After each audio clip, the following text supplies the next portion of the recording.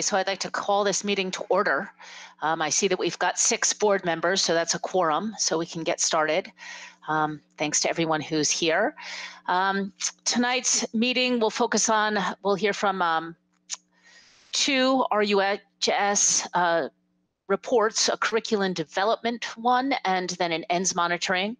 We'll also hear a budget update from Lane.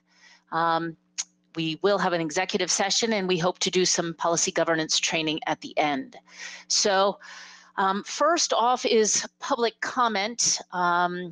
We will not be talking at all about modalities, but if anyone else would like to have a public comment about anything, feel free to do so right now.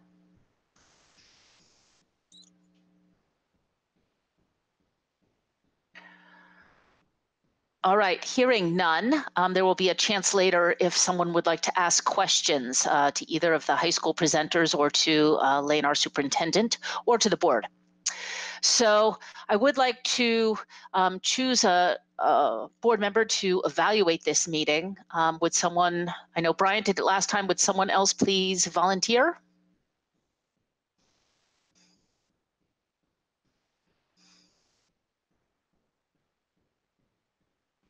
Hannah, how about you? Is that okay? Okay. Yeah, thank totally you. Fine. Hearing none, I will do the old teacher thing and just call on someone. Thank you very much. I did want to just address the annual report to voters. That's my report that I did send out to all of the board members last week. That will be public soon. I don't think we need to discuss it tonight since I got some comments back and did revamp that a little, and then that will just be made public soon on all of our behalf. All right, so first off, we've got a curriculum development update from, I guess, the RUHS lower middle school or lower grades, I'm not sure. So go ahead, thank you. This is Lisa. It's actually from Katie and I. We're going to talk a little bit about alignment. Great, that sounds terrific. Thank you. And thank you for carving out the time tonight to hear some of the curriculum work we've been engaged in throughout the last several years. Lisa's going to share her screen. And what we are going to show you tonight are some documents that we use as an English department to continue to check for alignment in our curriculum. So you're going to see first our master document, which demonstrates what we refer to in terms of our standards and performance indicators. And it's separated, as you'll note, into middle school and high school. And this was, again, derived from the Common Core standards. And I'd like to also just thank Emily Therian, who is our English department chair, and the department members for their ongoing work on this document. I'd like to draw your attention to the date of last revision, which was June of 2020. We as a department revisit this document every year and at the end of the year so that it's fresh in our minds and we can look at it and make sure that it still reflects what we do in our middle and high school. And when we move on to our course mapping document, we'll be able to show you how these performance indicators and standards are laid out in our curriculum by grade level and by course. This is really exciting work. This is really dynamic work. And this is one of the many aspects of what we really love doing in our curriculum work. So it's really a pleasure and a privilege to share this with you tonight and to not only show you the documents that we refer to, but in our work, we actually get to watch how these performance indicators and standards come to life in the classroom. And that's truly a joy. So if you notice in this document, we're going to move over to the course mapping document. And we're going to start with the overview, if you mind, Lisa, going to the overview tab. And again, this is a spreadsheet that was developed by Emily Therian as English department chair. And what's great about the layout of this is you can see all of the standards along the top. So you've got writing, presentation, reading, discussion, language. It's all along the top, and then you see the performance indicators right below. And then below that, where all of the X's are, is basically our audit of how these standards are implemented and delivered to our students throughout their tenure at RU. So what you'll look for, and what we look for every year, is that there's redundancy where we want it and there isn't where we don't, and that, you know, a student's pathway through their tenure at RU and through our English department gives them what they need to be prepared for whatever is next for them, whether it is, you know, they're college bound or they're entering the workforce, whatever it may be. We want to make sure that they have a lot of practice in these skills. So when I say redundancy, I'm saying that, you know, there are certain standards that require, as you know, a lot of practice for students to feel really capable and confident in achieving mastery. So, you know, in the writing standards and the reading standards and the presentation standards, you'll see that those are revisited a lot by grade level, but then a lot also, you know, in the courses themselves. So you will see that a lot of the time teachers are covering standards related to writing, for example, multiple times throughout the year. And then they'll hit a lot of those same standards every year. And that's on purpose and deliberate because we want to make sure that they're prepared writers. So that's how you see how we're auditing our courses to make sure that everything is covered. And you'll see specifically that throughout the courses in 7, 8, 9, 10, we're especially mindful because often, you know, grade 11, students might choose to go to RTCC or different programs. So we really want to make sure that that instruction and the performance indicator coverage is really strong throughout those grade levels. And then students have different options from then on. And there's some of the electives that are there are the ones that are not edited as closely. All right, so we're going to then move into, I'm going to show you the English 7 spreadsheet, and this is how that's further drilled down and articulated into the classroom itself. So you'll see that there are several units, and that's what's on the left-hand side. Then the associated assessments, essential questions, what the text use are. And then again, you have the performance indicators on the top, and then another audit of how they are covered throughout the year. And, you know, this is a really important reference document, not only for the current teacher, but again, you know, if we had another teacher transition into the school, this is the way that they would be onboarded so that they know exactly what the grade 7 English curriculum looks like. And it's another way too for us to quickly scan through our grade levels and classes to, again, make sure that the redundancy is what we want and it's not where we don't. So for example, if we noticed that Rebecca Castellano, which is the tab we're looking at right now, is teaching the same core text as, you know, the grade 8 teacher, we would want to obviously revise that so we don't see redundancy where we don't want it. And again, we wouldn't want a grade 8 student writing another personal essay if they'd already had that exposure this year. We might want to make sure that they're being exposed to a variety of text genres and then a variety of writing assignments so that they feel capable writing for different audiences.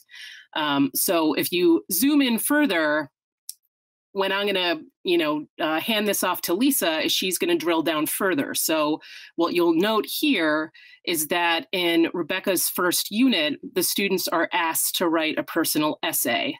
And you'll see that that personal essay covers writing standards 1.1, 1.2, and 1.3, which is 1.1 is maintaining purpose, 1.2 is details and evidence.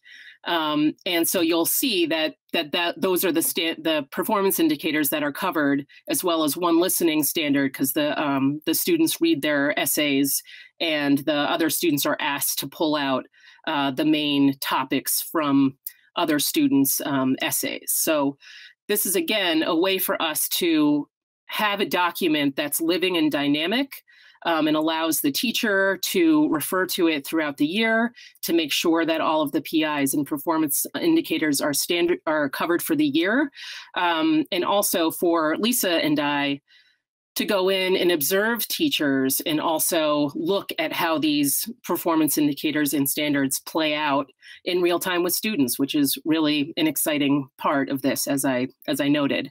So next, Lisa's going to show you Rebecca Castellano's Google Classroom, and you'll see a description of the personal essay assignment. You'll see the associated rubrics, and then she's going to drill down further and show you an exemplar of what that student writing looks like. So I'll hand it over to you, Lisa.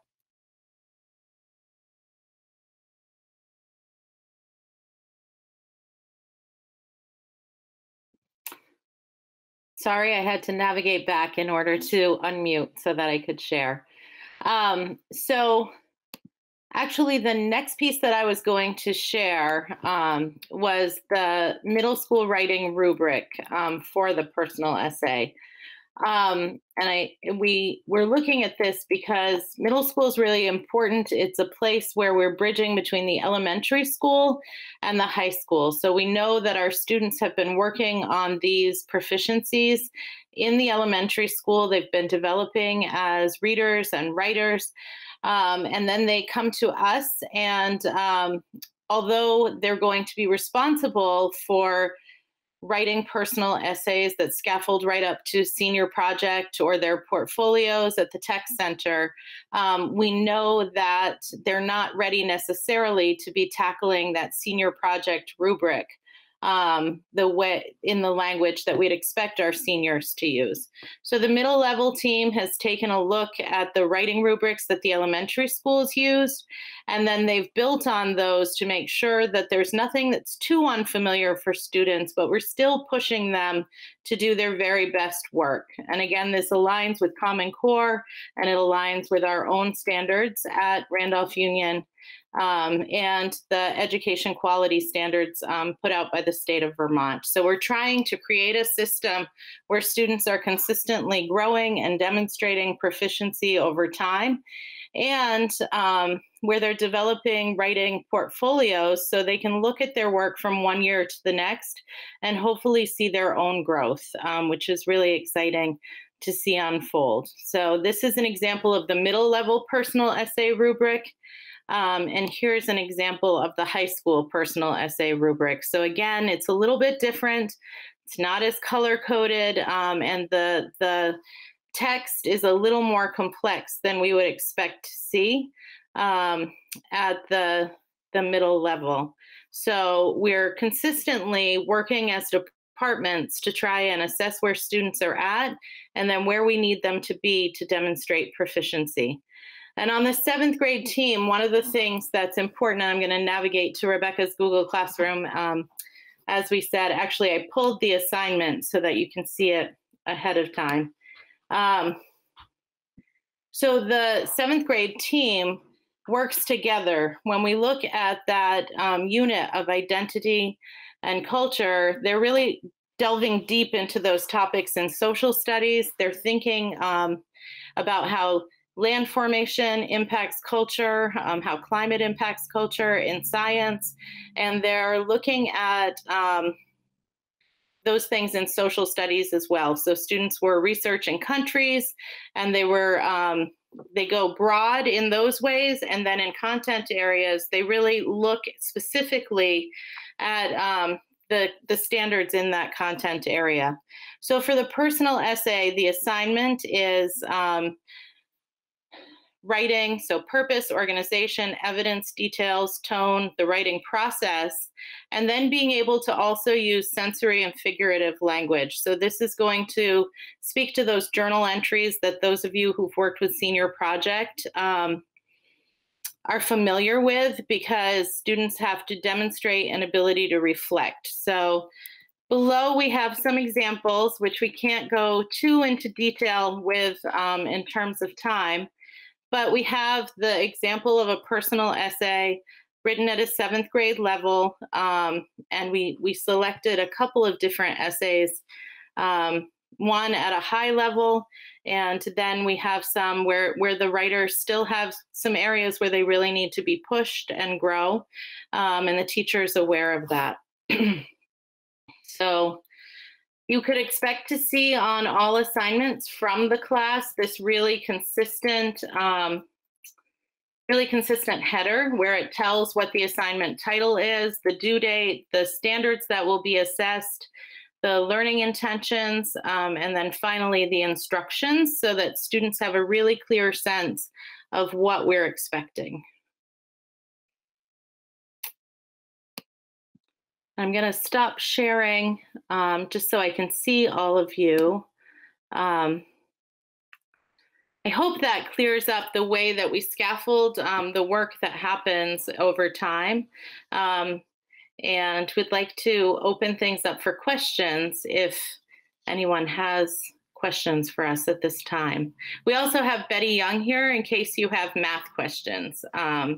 This Katie and I prepared to talk about ELA and about those personal essays. This work, of course, happens with research papers. So even our 7th graders will be writing research papers. Michelle Holder will work with them on that, and those scaffold up to their big senior project research paper. And so there's a variety of genres that they write in, and then we expect them to demonstrate proficiency in. I did have one quick question just on one of the pages when you noted kind of what the section was about, what they were learning in that section.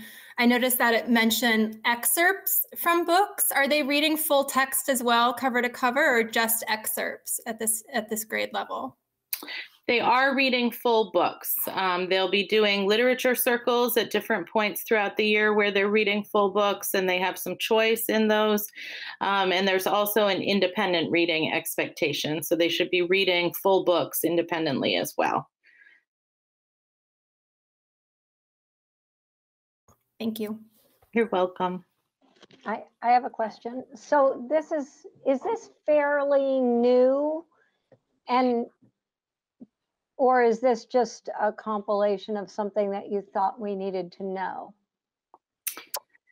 It's a dynamic document, and so it's something we've been working on for several years, but that we revise in an ongoing way. Okay. So when we were tasked under Act 77 with transitioning to proficiency-based grading, we began the work of looking at standards, looking at Common Core, the educational quality standards in the state of Vermont, and getting these pieces in place. And then over time, we've continued to revise and to fine-tune our systems. And I'm sure Lisa remembers the same department meeting I do, where we started by really printing out all of the Common Core, and then the state's iteration of that, looking at that simultaneously, and then thinking about what our students needed and how we could customize it further for their needs. And are you using any of this? I know we're using SBACs for sort of seeing getting data that's sort of the objective testing data. But are you using these at all to kind of set goals within, the 7th grade? Like we have so many students exceeding on here, and let's push the envelope and see if we can get more to that exceed or more to proficient. Do you use it for that, or is this just basically how you assess the kids so that parents get feedback and the students get feedback? We have been recording scores, or the year before last with Senior Project, we put scores in VCAT for research papers and personal essays, with the Senior Project scores being the capstone. So that's the final one that we put in. So we do track that data over time. I think we're really working on developing systems so that we're more regularly looking at data with grade level teams and setting the types of goals that you're speaking of. we've been working really hard on alignment and working really hard at fine tuning what we've just shown you to make it really cohesive so that everybody knows what to expect. Right. And no rush, but I'm just curious about the long term, because I guess maybe you've heard me in previous meetings, but I like that I'm okay with standardized testing being part of what we look at.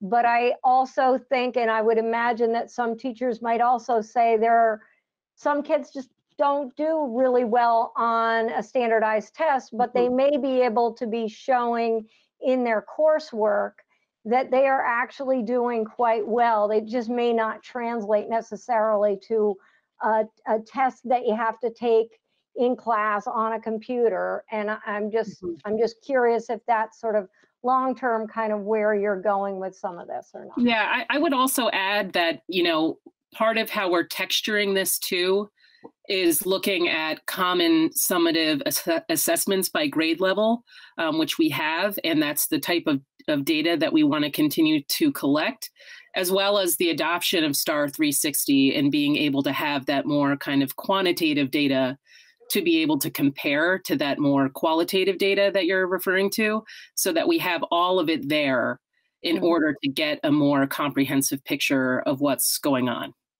Yeah. Great.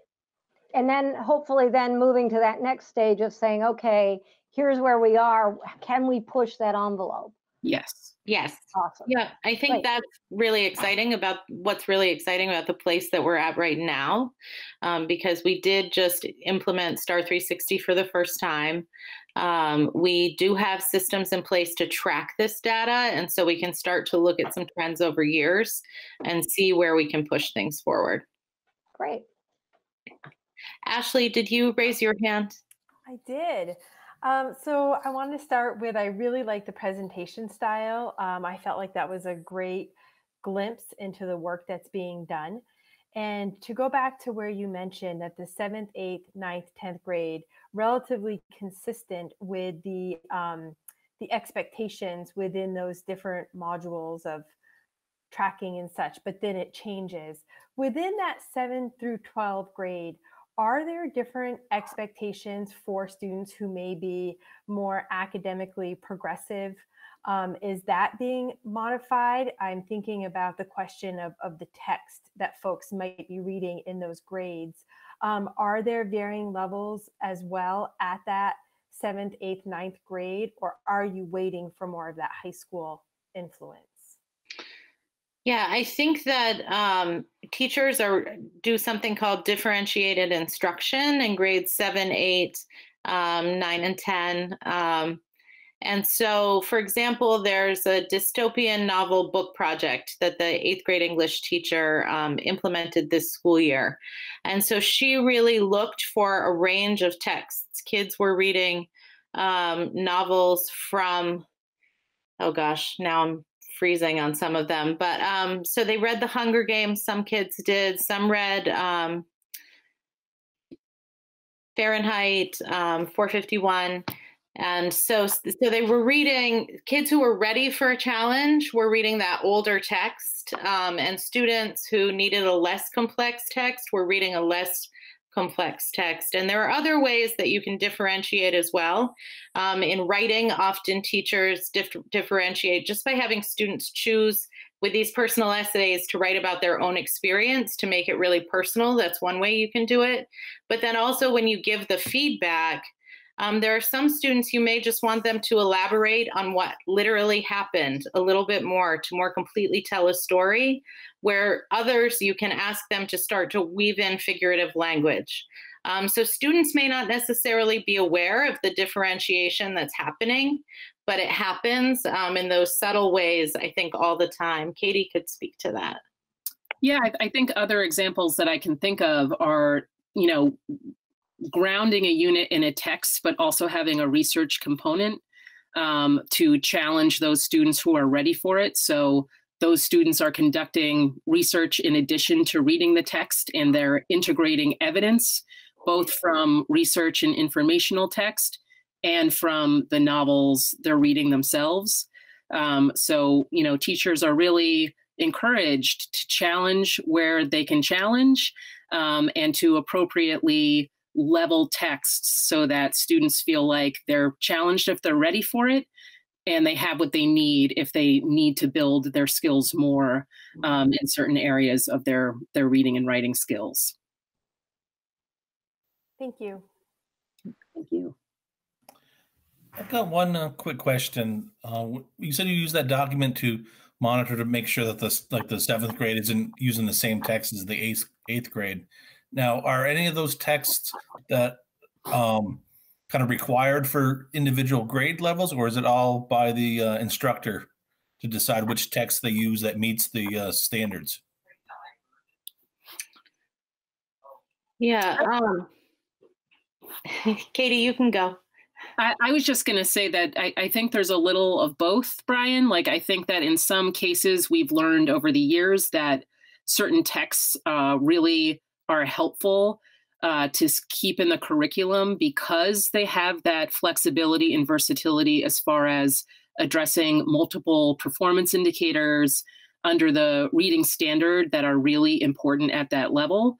And then, Lisa and I think what's really fun about our work is we get to be a part of those decisions and those discussions so that if we're feeling like, it's appropriate to update in certain areas and allow flexibility and choice in others, that the teacher does feel like they have some flexibility, but that we're making sure that there's, a lot of fidelity in following what is there so that students feel prepared for some of those standardized assessments we discuss, but also, as Anne mentioned, some of those summative assessments that we're really hoping that there's a little bit more texture to. So I would say that it's a little bit of both. And I don't know, Lisa, if you'd add to that. Yeah, I think the book has to be a fit in a variety of ways. So, for example, I spoke about the dystopian novels that were read at the 8th grade level. So that unit was chosen because Brian Kennedy always does a unit on culture, and kids develop their own culture. So they're reading those texts, both looking for the literature pieces that Olivia Podizak is teaching in 8th grade English, but then also looking for the elements of culture and using the vocabulary that they're getting in social studies so that they can then build their own cultures, create their own artifacts. They do an archaeological dig, so it's hands-on. Middle schoolers really get into it. And then they use those story elements that they identified in the text that they read together to write their own dystopian short stories. So it's really something where when we're trying to figure out which texts are going to be used, the team is really being thoughtful about the different ways in which the text enriches the learning for the student, and that it can be implemented in a few different content areas. So I hope that example made sense. If I could just add in response to Brian's really good question, the state has treated different banks of standards differently. So, for instance, in science, one will see the content that needs to be taught is really quite clearly outlined. There's the atmosphere, there's the earth, there are the molecules, all of that gets named in the science standards. Whereas in the ELA standards, it's much more focused on skills. It's not telling us that you have to read Hemingway or Achebe or Richard Wright or Shakespeare. It's not telling us that, it's emphasizing the skills. So at the very level of the state, there's a lot of latitude provided in terms of what you read in an English curriculum as opposed to what you study in a science curriculum, where it's much more prescriptive in terms of content. Well, yeah, thanks on that. My question really came from experience that my son had in 7th and 8th grade, is that the 7th grade class, the texts were real, they were all prescribed. There wasn't any choice in them, and he did not do well at all. He got to 8th grade, and the teacher had given him just, the kind of a genre of books that they could choose from. And so he could actually pick something that, it was on that topic, but he enjoyed it. And it was like night and day. We had to pull teeth to get him to do the work on in one year, and he was excelling in it the next year. So that's why I was kind of wondering if it's built into the class, or if it's a instructor decision on what is there. So yeah, thanks. Thank you. I had a question. I was wondering, this alignment between 7-12 seems pretty comprehensive. I wondered if the same work is being done for social studies to sort of weave 7 through at least 10 together so that kids had a comprehensive understanding of history or social studies. In my experience, it has been quite fragmented for the students, and I just wondered if that was going to be a step in the future or something you're already working on. Yes, that is something that we're already working on, and they do have some similar documents that, I mean, we'd love to be able to present again in, different content areas so you can see the work that's happening across the board in different content areas.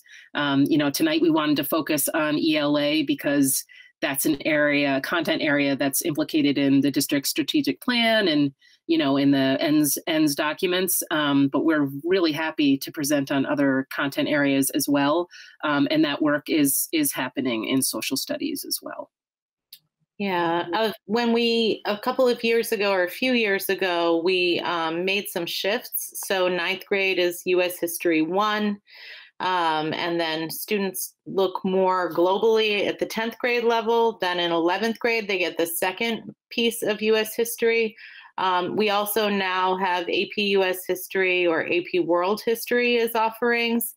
And the middle level is still really focused on teaching students the skills they need to be able to engage in learning about history and culture at the high school level and research. They focus pretty heavily on inquiry and cultivating curiosity at the 7th and 8th grade levels for social studies. But that is also ongoing work.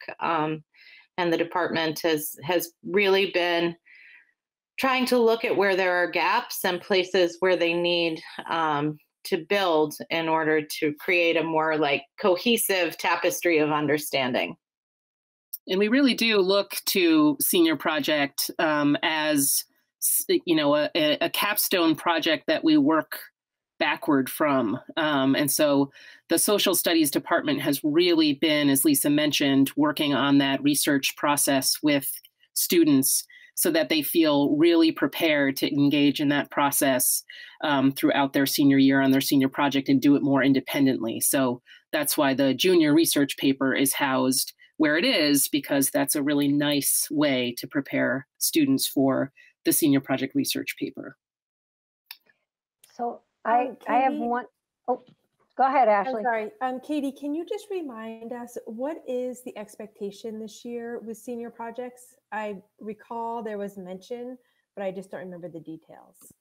It's really a good question because we just provided more information today based on a lot of feedback that we've received from our senior students and families this year. I'm going to be publishing a document that myself and Tev Kelman, as senior project coordinator, worked on together to provide students with 3 different pathways this year through the senior project, all based on where they are right now and how they might complete the project. One of the things that we're really in tune with is how challenging this year is and how difficult it is for some students to carry out the project that they envisioned at the start of this, because it requires them to be in person with a mentor, for the duration of it, or it requires them to travel. And, we're just very mindful of that. So we thought that we would use this last deadline for the working draft on December 11th to gauge how students are doing and to figure out how we can support them throughout the rest of the year. Because our worst fear was that in providing an opt-out option, we'd have a lot of seniors opt out and then they wouldn't benefit from the project as intended. So we're really holding the line on the senior research paper because we know how important it is for them, no matter what they're doing when they leave us, that research paper, we hear time and time again, really prepared them. So that's definitely something that is required of all seniors. And then there are some different options among those pathways for seniors who wish to complete the project as the components are laid out, which would place them in an exceeds category. And then, not be penalized if they fall into a category of having a more hands-on project that we need to support them with and be creative with them in a different way. So you'll see that publication go out. Ashley, I'm just waiting to finalize it. And it articulates those different pathways for students to take throughout the rest of the year with our mind's eye on, we really, the research paper is a non-negotiable, but there's flexibility beyond that. Can I want to just back up a little bit, because we do have a fair number of students who don't stay in the high school, so they're moving to the tech center. Many of those students then are going on, they're going to have to take an English comp class in perhaps a 2-year trade program. They still require a research paper. Are our students going to be prepared to be able to do that if they move to the tech center their junior and senior year in order to get the full value of their tech program? Yeah, so the tech center still, they require students to do research papers as well. And our students write research papers every year. That's in that first grid where Katie showed, how there's redundancy in some places. We are always, every year, students have to write at least one research paper, sometimes more than one. And so we have them do that right up through 10th grade when they maybe transition to the tech center. The tech center has an English teacher there as well. And so he helps students with their writing, and they, in my experience, they help students really transition in some ways to more professional or technical language. So where we're sort of a MLA or Modern Language Association school, really rooted in humanities, they might have an eye toward different style that's more procedural or technical in nature. So kids, I think we send them as well prepared as possible to the tech center, and then they continue to cultivate those skills. So I think it's different, though. I wouldn't say that they're as focused as like the kids who go the AP literature route, for example. Is there some coordination there between what's happening at the high school and what's happening over there? Or is it pretty separate? Is there no communication? And what if you had a student at the tech center who wanted to still remain maybe in take an AP language class, or can they do that? Can they do that? I don't know if they can. We've had students in the past, where we've been able to arrange schedules so that can happen. The tech center begins a little bit later than we do. So we've been really creative with that first period class to allow for opportunities like that. We have a lot of tech center students who still need to take history, who still need science, so we are accommodating with those schedules. And Bev and Kara are really, really amazing at being in touch so that they're able to continue to, audit what students need, provide, that feedback, and make sure that everyone gets what they need, whether they're at the tech center or remain at RU.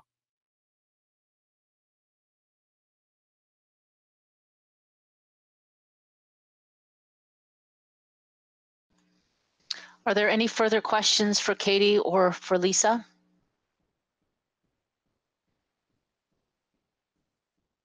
If not, thank you very much. That was really informative. Thank you. We appreciate it. Next, we have an RUHS ends report. Lane, are you overseeing that, or Elijah, is that you? Yeah, this was a the standard kind of report that I've done year after year. It's just coming much later because I think as folks know that the SBAC did not run last year. But what was neat was the high school was able to get STAR 360 up and running. So we've got some STAR 360 data that we can share that's specific to this year. We've also got some Track My Progress data that we can share that is from last year. And I've tried to put the pieces together to kind of tie in with previous SBAC years to give us an idea of what's happening in terms of this broad overview at the high school. So give me just a second to fire things up. See how well I can do here. Window.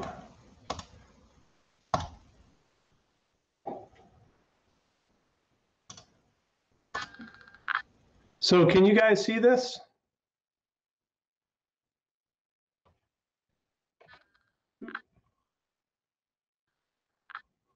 Hold on a minute. Maybe.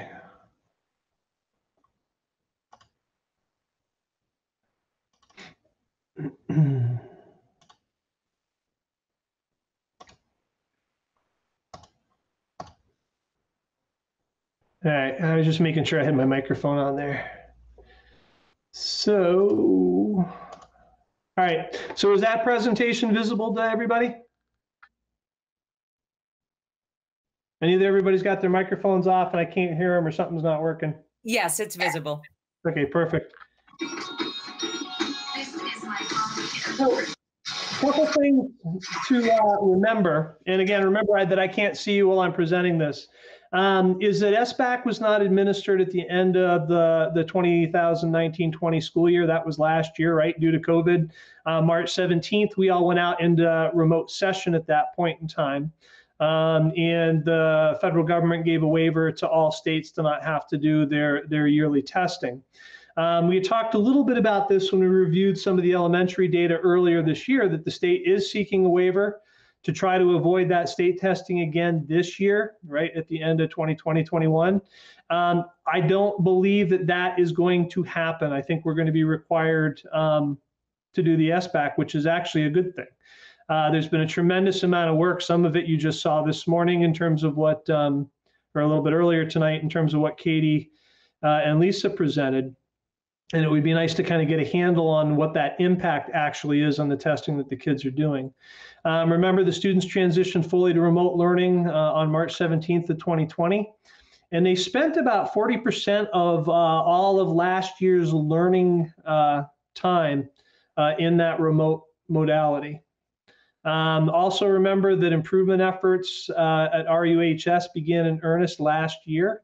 They were doing quite a bit of work, some of which you saw the fruits of around proficiency-based graduation requirements and standard-based report cards, right? That was a state mandate. And so the focus for the first couple of years that I was here anyway was down at the elementary school. And it was last year that we really kind of hit things up in terms of the budget to start bringing some structural components over to the high school to give them the resources that they needed to do the job that's in front of them. They did choose to use STAR 360 as their assessment tool. As you saw in the presentation that was done just a little while ago, you know, they've got this beautiful structure in place so people know what it is that they're teaching. There's enough information there that they can share what they're doing with each other, and they can talk about the value with kids and make adjustments. And typically the next step in the process, which they are in the middle of right now, it's bringing in these assessment systems so that kind of on the fly, you know, the students can sit down, they can take the assessments, the teachers can get a really quick readout in terms of how the students are performing, so that they can adjust their instruction and what they're doing either right then and there on the fly if it's important, or over the course of time, looking at the trends in the data. That might bring them back to actually looking at that structure, at that curriculum that they're using to guide what they do, and make decisions about whether or not that needs to be changed in some way to achieve the goals that they've set for themselves. A couple of things in terms of comparison before we get into the data. SBAC, remember, is administered at the end of a school year, typically after the students have completed the course in which they're going to be tested. SBAC is given in grades 3 through 9 in math and in English. grades 5, 8, and 11 in science with that new Vermont Science Assessment. In terms of ELA and math, they're tested on the Common Core standards that are common across about 42 states in the U.S. And then on the Vermont Science Assessment, they're looking at the next generation science standards. TMP is for Track My Progress in STAR 360. They are two different programs that do the same thing. Basically, they are assessment programs. Students can take assessments on these programs, and it gives them performance data that we can then try to tie back to performance on SBAC. We can use to inform instruction. The teachers can figure out, where the kids are struggling or where the kids are doing really well. In terms of Track My Progress and STAR 360, data is collected multiple times throughout the year, right? It's used to inform instruction, so it's helpful to do it fairly frequently. The data for 2020 for last year was taken in the middle of the winter, so January-ish. The 2021 data that I'm going to show you is actually from October and November of this year. So again, that comparison is important. SBAC's looking at things at the end of the year. Track My Progress and or STAR 360 is the data that you're going to see is actually either from the middle of the year or the beginning of the year, depending upon which year we're in. The students actually, regardless of when they're taking this exam, they are tested on all the standards. It's just that the question difficulty, how deep they have to go into answering those questions, gets a little bit more complex as they take the assessments later on in the year with Track My Progress and STAR 360. Based on the elementary data that we looked at earlier, students actually tend to achieve a little bit higher on the SBAC than they do on the Track My Progress. STAR 360 is newer, so it's not possible to kind of make any comparisons at this point in time that would be meaningful.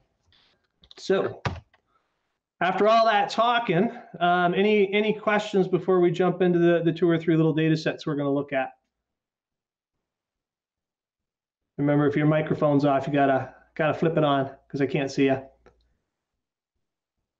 All right, so what we're looking at here with the data in this chart is you were looking at what's called the weighted ELA average. This is what I wrote into the ENDS report a few years back, is the one that we're going to be used to track improvement over time. And what this is showing you is it's taking all the students in grades 7, 8, and 9. It is averaging out their averages on a weighted basis. In other words, if I got more 7th graders than I do 8th graders, the 7th graders count a little bit more in this weighting than the 8th graders would. And then it spits out an overall weighted average for those 3 grades all at once. Now, historically, if you go back about 10 years, which I do have, what you'll see is in terms of ELA, these students have typically performed anywhere between mid-30 and mid-40. And when we're talking about 30 and 40, we're talking about the average, the percentage of the students that are actually achieving proficiency on the exam. So if a 35 is showing up there, it means that 35% of that weighted average, of those students in that weighted average, have hit the proficiency threshold or higher. So there was a kind of bouncing up and down, kind of a slow decline for about 10 years, with the lowest year being in 2019. And then all of a sudden in 2020, you get a pretty significant rebound, right? It's over 10 points. Now, remind me about 2020. That exam that was given at that point in time was midwinter. It was just prior to folks going out in March because of COVID. And yet part of the way through the year, they were performing at or higher than they ever had before. Okay, we'll Track My Progress data. Now, we switch over to the STAR 360 data that was collected in mid-November of this year. And right now, or a little bit earlier, a few weeks back, at this point in the year, 36% of grades 7 through 9 have already tested above the proficiency level for the year. And what I've noticed and kind of looking at some of this data over time is those ELA scores will probably rise about another 10% between this testing that we're looking at and kind of the end of the year testing that's going to happen. So it'll be up probably around 46 or 47% by year's end. So they are doing really, really good work that is having a pretty significant impact on the students. And remember, this 36% that's happening a third of the way through the year, the students that are achieving that, they're achieving that under the hybrid schedule. I can't imagine what that score, how proficient that they would be had we been in here full in person during this time. So summary of findings, they should continue kind of doing what they're doing, right? And the big thing is kind of this focus should be on the grade teams, and that's kind of the work that Katie and Lisa are leading, making sure that those teams are becoming self-sufficient over the course of the next year or two and using STAR 360 and the other data that the English teachers are collecting in the English department to really inform their instruction, right? They want to see where the students are performing well, where they're performing poorly, so that they can adjust instruction. And also for another really important piece here, and that's to identify students that may be missing foundational skills, something that in the regular classroom, the teachers aren't going to be able to reteach to these students, so that they can be referred to the reading specialists that we now have in place at RUHS, so that they can get the help, they can get those skills that they're missing.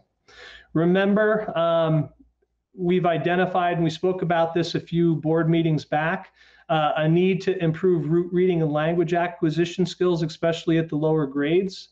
And we're going to be working on that. We're set up to have the Stern Center come in and provide some real in-depth training into the discrete skills that are required, that the teachers really need to have to teach reading and language acquisition exceptionally well. We're also going to be working with the special education teachers on this because they're often the ones that kind of pick up and work with the students that have been identified as having problems or having issues.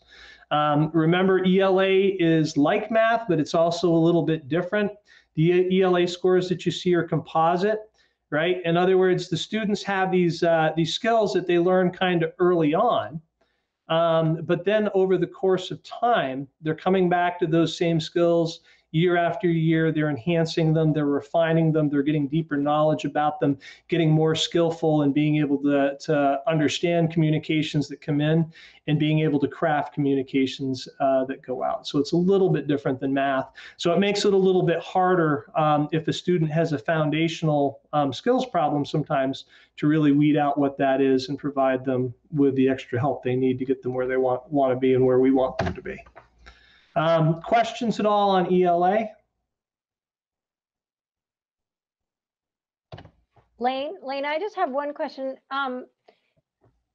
Because you might have, say, a dyslexic student in the data, is this data, do you pull those students out? How do you deal with the students who might have a legitimate learning disability that's going to really skew the score?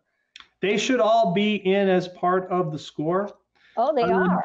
And okay. the reason, and again, they're just getting up and running, so I can't guarantee that for the STAR 360 data this year. Lisa and Katie might be able to speak in, but they need to be in there. And one of the reasons is because we want to track how that subgroup does relative to the general population. Because if we're doing our job well, especially on the special education side, which is another focus that we've been working on the last year or two, those students should be performing as well as everybody else. And if they're not, we should be providing them with the services that they need so that they are gaining on the regular education students, so that sometime in the future, the two shall meet in terms of their performance. So we need to have that data to be able to determine that. And those students should be taking the SBAC just like everyone else. And the last couple of years they have been, which is great because it allows us to kind of break things down. And it's also, again, some of this data is diagnostic. It's very useful if you can sit down in an IEP meeting with the team and have some of this data here with all the other testing data that you have to really kind of focus in on what skills the student may be deficient at or need some strategies to be able to promote. So no, they should be a part of this and are a part of this. So very good question. Do you track socioeconomic status along with that as well? I have not been, but SBAC does. Okay, good. So they, as part of when the students are filling out kind of the information, right, we've got that student information database that they pull information from and connect it up with the kids that take the test. Part of what they're doing is they're identifying these subgroups. Typically, if you have 40 or more students that have a common trait, they're placed into a subgroup. And then you're using that to kind of compare to the general population, the population as a whole, to make sure that they're not falling behind. So, yeah.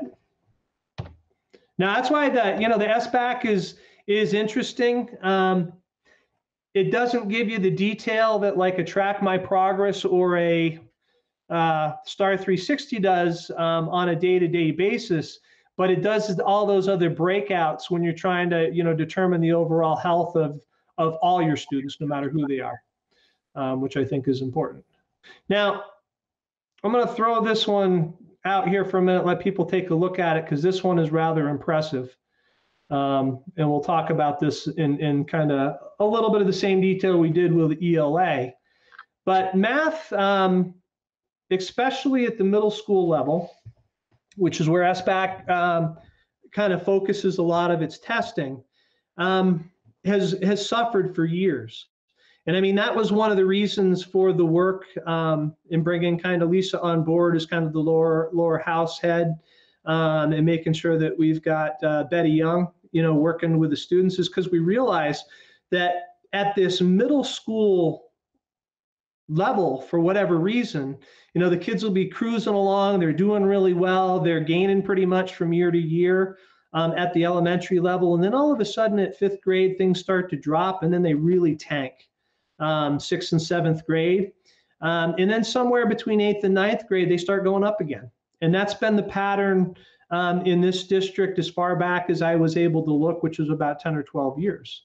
And so we talked a little bit about this last year, that to me, when I see something like that, or when we see something like that, it usually means that there's something structural, there's something important that we're not providing to the students that would make this better.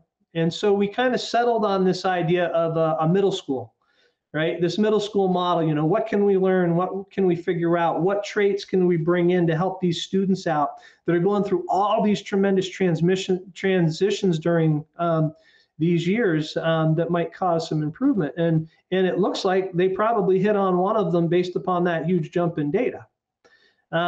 So you see that things were very low. If you look in 2018, 2019, you're seeing that what this means is in this weighted average of 7th to 9th graders, less than 20% of them were hitting the proficiency threshold for math. And then Betty came in, worked a little bit with Lisa. They had some ideas about curriculum and what they needed to do to revamp things. And you see in 2020, that all of a sudden you have this tremendous jump of about 30 some odd points. Around 52% of the students are hitting the proficiency threshold. And not only are they hitting the proficiency threshold, but that testing for 2020 was done in like January, like halfway through the year. So that bit of work that they've been engaged in has had a tremendous payoff. Because remember, that 2020 that you're looking at in March, that's when things kind of fell apart in terms of COVID, right? We went out into remote learning and then came back this fall in hybrid. So that is, even though that 2020 is Track My Progress data, to see a jump of that magnitude, it's irrelevant of how closely tied SBAC and Track My Progress may be measuring things. That is just such a huge jump that it is due to the work that crew is doing at the middle school. So they got a lot to be proud of. Same thing with the English piece to bring that slow decline down and kind of turn things around. Now, I get a little nervous saying things like that because you like to see trends. Things will bounce up and down and you want to see what the trend lines are. But that's one hell of a jump. And it's got to be recognized for that.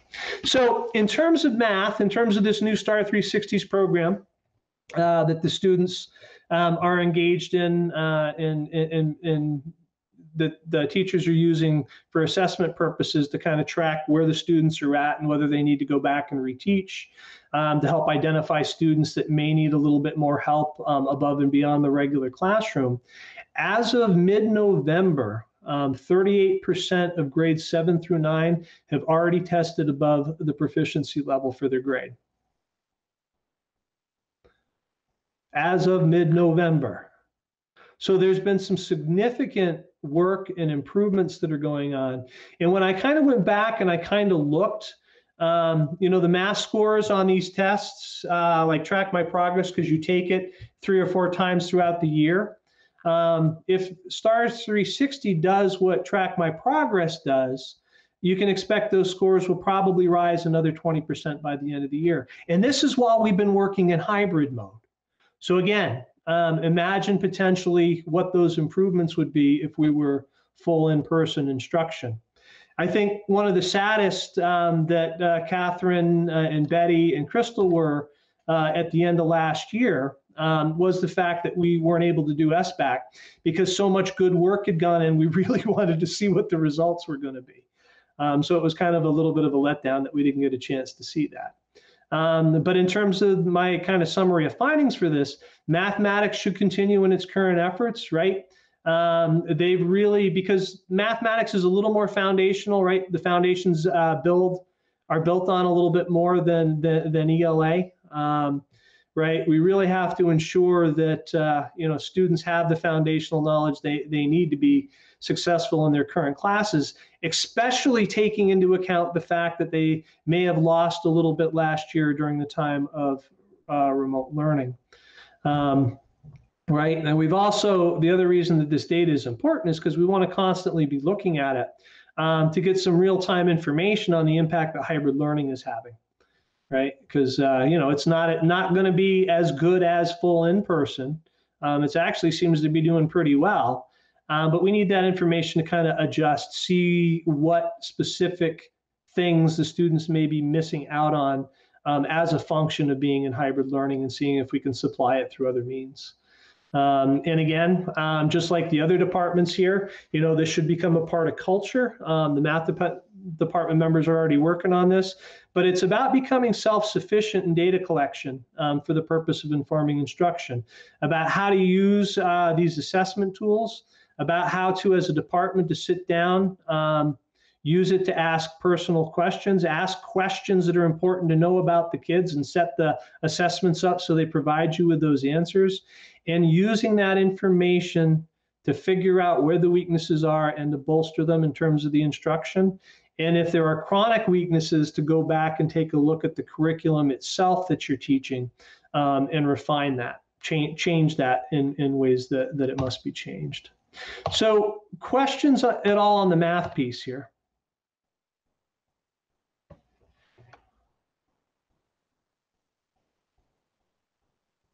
And I do apologize, there's usually a ton more information that we talk about. We just don't have it. It just didn't happen last year. Usually we look at advanced placement, SATs and ACTs and all that.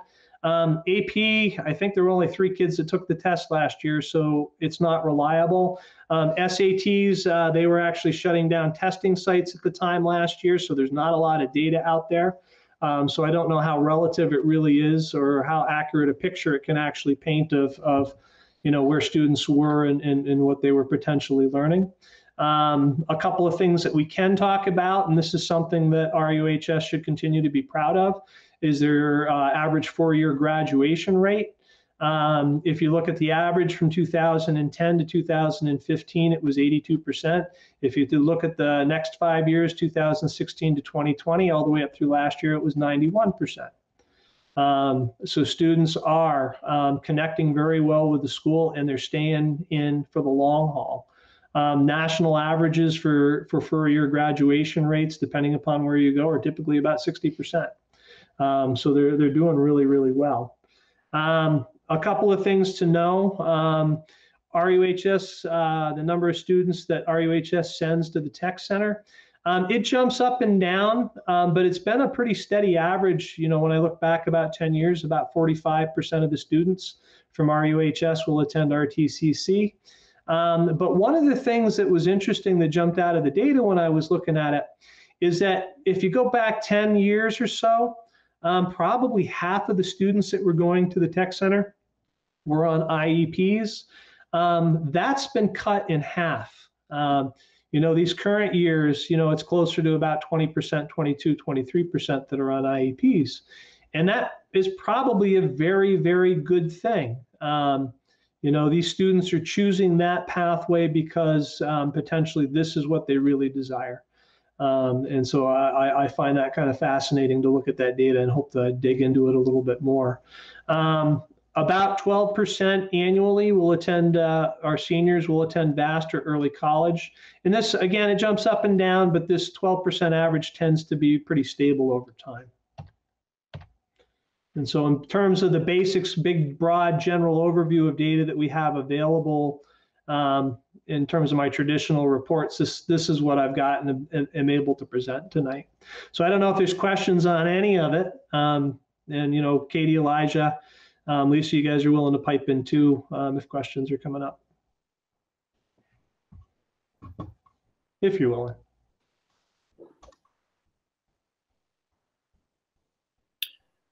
So either I confused you. Well, I would. Lane, I just good. Add, if I mean, I can wait and see if there are questions for you. I also wanted to add a few words. Yeah. Feel free. Well, I just wanted to, you know, appreciate the commendations you gave to Katie, Lisa, Betty, and Catherine Fredericks, who's the curriculum coach in ELA as well. I've learned a lot working, you know, with you, Lane, and Catherine and Crystal and Betty since they started working with us about how we can use our data systems to better study instruction. And Lisa and Katie are really helping to operationalize that this year. I think that sometimes people think that I talk too often about the graduation rate as something that's worth mentioning at RU, but I just want to remind people that the year before I joined RU, the graduation rate was 77%. And the year before that, it was 76%. And then the year after I joined, it was 80%. And so we're talking about dozens and dozens of kids who are not graduating. And so from my heart, like I felt that my mandate was to engage these students and to care for them in such a way that they felt that the school valued them and that they were fulfilled. And so that's where the emphasis on relevance and relationships has really come in. But it wasn't until, and you know, the eighth graders that I started with when I started as a middle school administrator, those eighth graders, their graduation rate is 95%. And so that's part of that 5-year average that Lane was talking about. So we made an effort and it had results. And over those years, and Laura will remember this and Ann will too, every year it was level funding or cuts. Yeah. And Lisa will remember painful leadership team discussions where we're trying to figure out which staff are not coming back next year. And over those years, none of those years did we work with Catherine or Betty or their equivalents because the resources were concentrated at the elementary level. But when Lane joined, he allowed us to tap into title funds. And so all of a sudden we're working with Betty and we're working with Catherine, and we have literacy interventionists, and we have a director of targeted supports who's helping us look at the kids who are not on IEPs.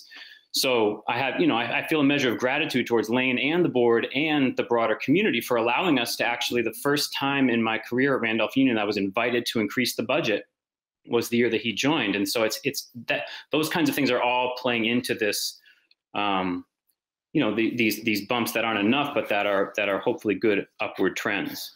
And, you know, all along the way, we've had kids getting into the nation's top colleges, not as many as we'd like, but you can't discount Columbia or the University of Chicago or McGill or Middlebury or Pratt School of Design or Rensselaer. Like, kids don't get into those schools if the high school doesn't care about rigor and provide those opportunities. So I know our numbers aren't where we want them to be, but I wanted to share a little bit about my own perspective on my leadership here and how it has dovetailed with the guidance and the support of the board, the leadership of my colleagues, and also what Lane has brought to the table in the last couple of years. And a lot to kind of pipe in with Elijah too. A lot of the structures that were built at the high school level at RUHS to try to go after the middle school and try to really kind of ramp that up and to go after the high school. Elijah built those. Those are his ideas that came in. And so at this point in time, what you've got at the high school is you've got a really good team of people, each with their own skill set. That each plays into an important facet of making a successful school. And so I don't think that can be overstated. We joked at the last curriculum meeting. I mean, I was almost in tears. I think I made the rest of them laugh. But it was this idea that we did a reflection back to last year in terms of the curriculum work that had gotten started. And it was just getting started and things were discombobulated and people were jockeying for what needed to be done. And it was nice to take a reflection back at how smooth and focused and vision-oriented they've all become. And so I'm proud of all of them. Elijah, Katie, Lisa, everybody else that's fallen under the work that they're doing, because that is the culture you want. And I said it then and I'll say it again. The structure building is so important. You get the best people in that fit the needs of the job. You give them the resources, and you get the hell out of the way and let them do their job. And they've stepped up to the plate. So I don't want to understate how proud I am of the work that's going on. And there are some amazing things that are happening there right now. It'll take a couple of years of us getting back to normal for it to actually show up in the testing that everybody sees, the real visible testing. But it's there and it's happening. And so there's a lot that the board has to be proud of in this work, and there's a lot that the community does as well. And so thank you. It's been awesome. It really has. So good. So questions on any of these parts and pieces?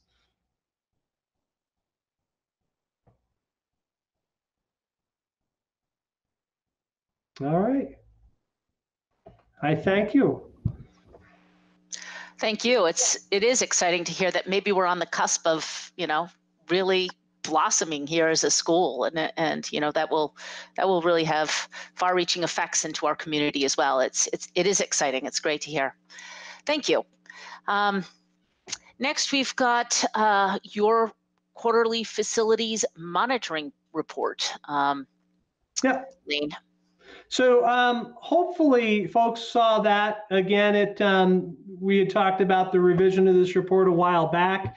It shows the work that is done, has been done, is planned to be done, or if it's in neither one of those stages, what its priority level is for future work. You can see, unless there's specific questions on any of this, I'll bring up a few.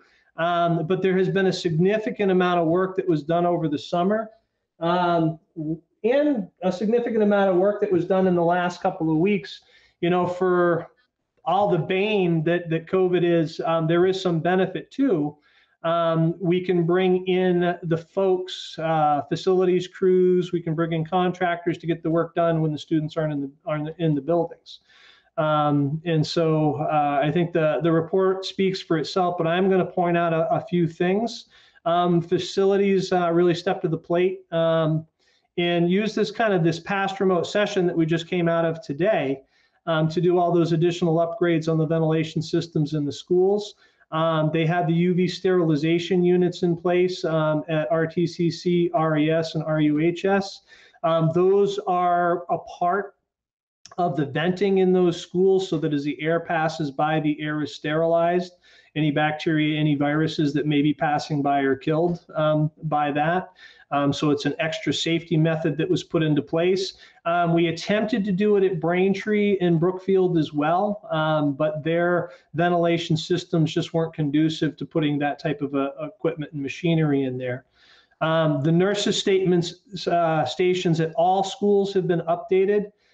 They came in over the last 2 weeks with the grant money that the facilities team sought out. And those nurses' stations are on separate ventilation systems and they're negative pressure. That way, if you have a student or a person who is contaminated, who is actually in the nurse's office, the air is drawn into the nurse's office and out of the building, as opposed to be blowing out into the actual building where the other people are. So that was a tremendous upgrade that happened. And they are currently in the process of replacing the 25 giant ventilation fans across Randolph Technical Center and Randolph Union High School. They tend to be the older units. And when we upgraded the filters to the ones that really filter out the aerosolized particles that can carry COVID-19, because those filters are better strainers, it adds a lot of back pressure to the systems that might wear out those older motors. So these motors that are going in are much more efficient, are going to blow a lot more air, and they shouldn't burn out because of the extra strain that's on them because of the new filtration system. So those are some things that facilities should be commended upon. I put in a rather kind of long superintendent's report talking about the water at Brookfield. That has been an ongoing issue for years and years and years. The good news is that the final solution is there and ready to go, and we have to drill a new well. If we want the water up there the way that it should be. Even right now, where the students are actually, we brought in a couple of years ago, we brought in the bottled water for the drinking water, but even the pipes and things are going to get corroded, and we're going to have to replace all the piping if we're not careful using that old water because the total dissolved solids are so high in there. So we've been working with the state geologists. We've been working with the Agency of Natural Resources. They've helped us identify a potential site up there. Bob and Wes have been amazing. I know they're going around and checking in with some local neighbors, and we're offering to test their wells for them because we're trying to find who is drilled into the best aquifer in the area so that we know which aquifer to drill in as well. Total cost of that work, the well drilling is actually kind of cheap. It's the location of the well is going to require a little bit of a fire road to be put in. So we're estimating the total cost of that work to be about $130,000. And we'll be asking for that in early spring from the facilities reserve funds. And so that's work that is ongoing, and those are the next big ones that are coming our way. So questions at all on the facilities report? If you see my signature, my initials next to it, it means I went out and was able to do the direct inspection. That was one of the things that we were worried about wasn't going on in the past. So if we're spending all this money on this equipment, then somebody from the outside should be going out and looking to make sure that it's actually showed up on site, or the work has been done, or that it's been put into place. And so I'll continue to do those direct inspections so that everything that's going in on these facility reports is checked out to make sure that we're actually receiving what we've ordered and the work has actually been done. I just want to pipe in and say thank you, Lane, for managing this and presenting the information the way that you are now and have been for the last few months here. After we had talked about that at a board meeting, I think it's really helpful to be able to have a snapshot as to the updates made at these buildings with that dollar figure assigned to it, and the fact that you are ensuring the work gets done. So I just wanted to thank you for taking that on and presenting us those updates. No, I appreciate that. Bob and Wes have been amazing. Just like the work that's going on at the high school at RUHS with Elijah, Katie, and Lisa. Bob and Wes have been absolutely amazing, and continuing to get this major work done while managing all the things that go along with COVID as well. So it's really to be commended.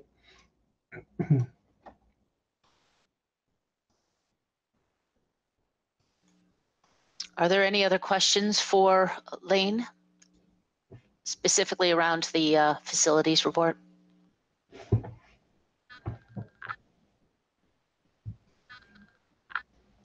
All right, hearing none, we will have your budget update, Lane, next.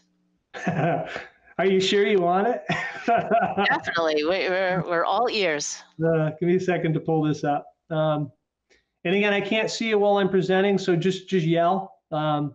if there's a question in the middle of things that you need to see or that you want to hear. A second to switch over. Figured I'd be getting better at this by this point in time, but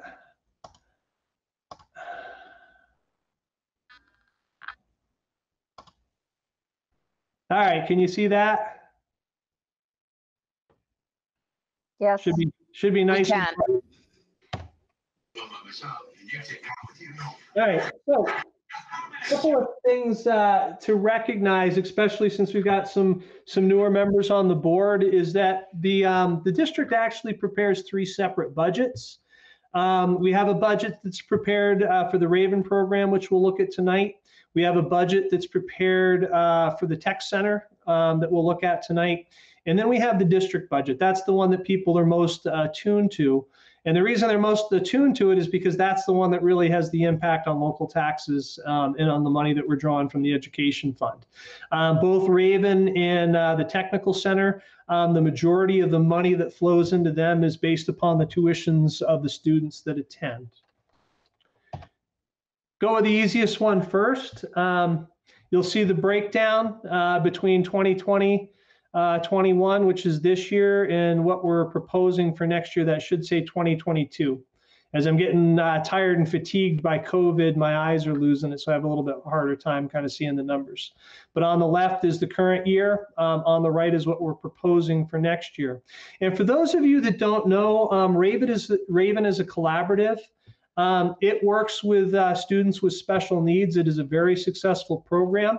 It's actually housed in the building that's right next to central office. We moved the students to that building because the building was fairly new. The old Raven building was demolished a year or 2 ago. It was too far gone to actually be able to save. The Raven program itself, if you think about it in terms of what it does, if you look at the tuition lines, for $24,000 to $26,000 a year, these students are getting placed into a specialized program to help them with their special needs. If we sent them anywhere else, that cost would be at least $60,000. So the same schools that send students to the technical center are also a part of this collaborative, and so they tuition students in to this program to be able to take advantage of it from year to year. Now, if you take a look at the top line numbers in this current year that we're in, total budget's $340,180. The budget is actually that we're looking for is actually smaller next year. It's $266,930. And the reason for that is because we were planning on at some point in time growing the program, and we were getting prepared to bring in a full second teacher. The program is traditionally run historically with a teacher and a paraprofessional. We were not able to secure a teacher, and the numbers during this time of COVID were down this year anyway. So we're planning on next year having just the teacher and the paraprofessional. So that's the reason that the overall cost is down. And you see it's down quite a bit, right? It's down around 21%. But you'll also see that the tuition is going up. And that's because we're serving fewer students this current year. Typically, Raven, typical year, it's about 14 students. We started out with that. It's gone down a little bit. So we're projecting next year based upon the current number of students we have this year, which is 10 at this point in time. Which is a little bit low. Again, typically it sits around 14. I've seen it as high as 18. I've seen years with 10 and 12 as well since I've been here. So the Raven budget. So questions at all on Raven? This is about as simple as they get.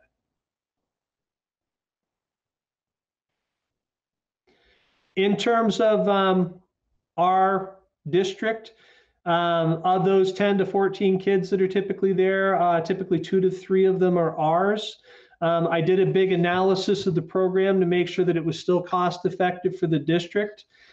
Even with those minimal numbers of our students that we tuition into Raven, it saves us about $1 million every 7 to 9 years. If we had to send those students out to the other outplacement programs around, that's how much more we'd pay over a course of 7 to 9 years if we didn't have this program. So it does have a pretty positive impact, hidden impact, but a pretty positive impact on our district in terms of finances. Technical Center, make sure I got my notes here to make sure I don't miss anything that's important. You can see at the Technical Center, you see current year on the left and you see next year's budget on the right. You know, they're a little over $3 million this year. $2,999,550 is projected for next year. So the actual cost of running the program has gone down by about 1%. But the tuition is going up. And the reason has to do with a decline in enrollment due to COVID. The last couple of years, we've been running anywhere from 130 to 150 students. This year, I think we're sitting at 114. And the money that we get from the state for these students to help support the program depends upon our enrollments. And because enrollments are down, this low enrollment is going into that calculation. And so it's potentially impacting our tuition for next year. There are some things that are in the works to try to get the enrollment back up.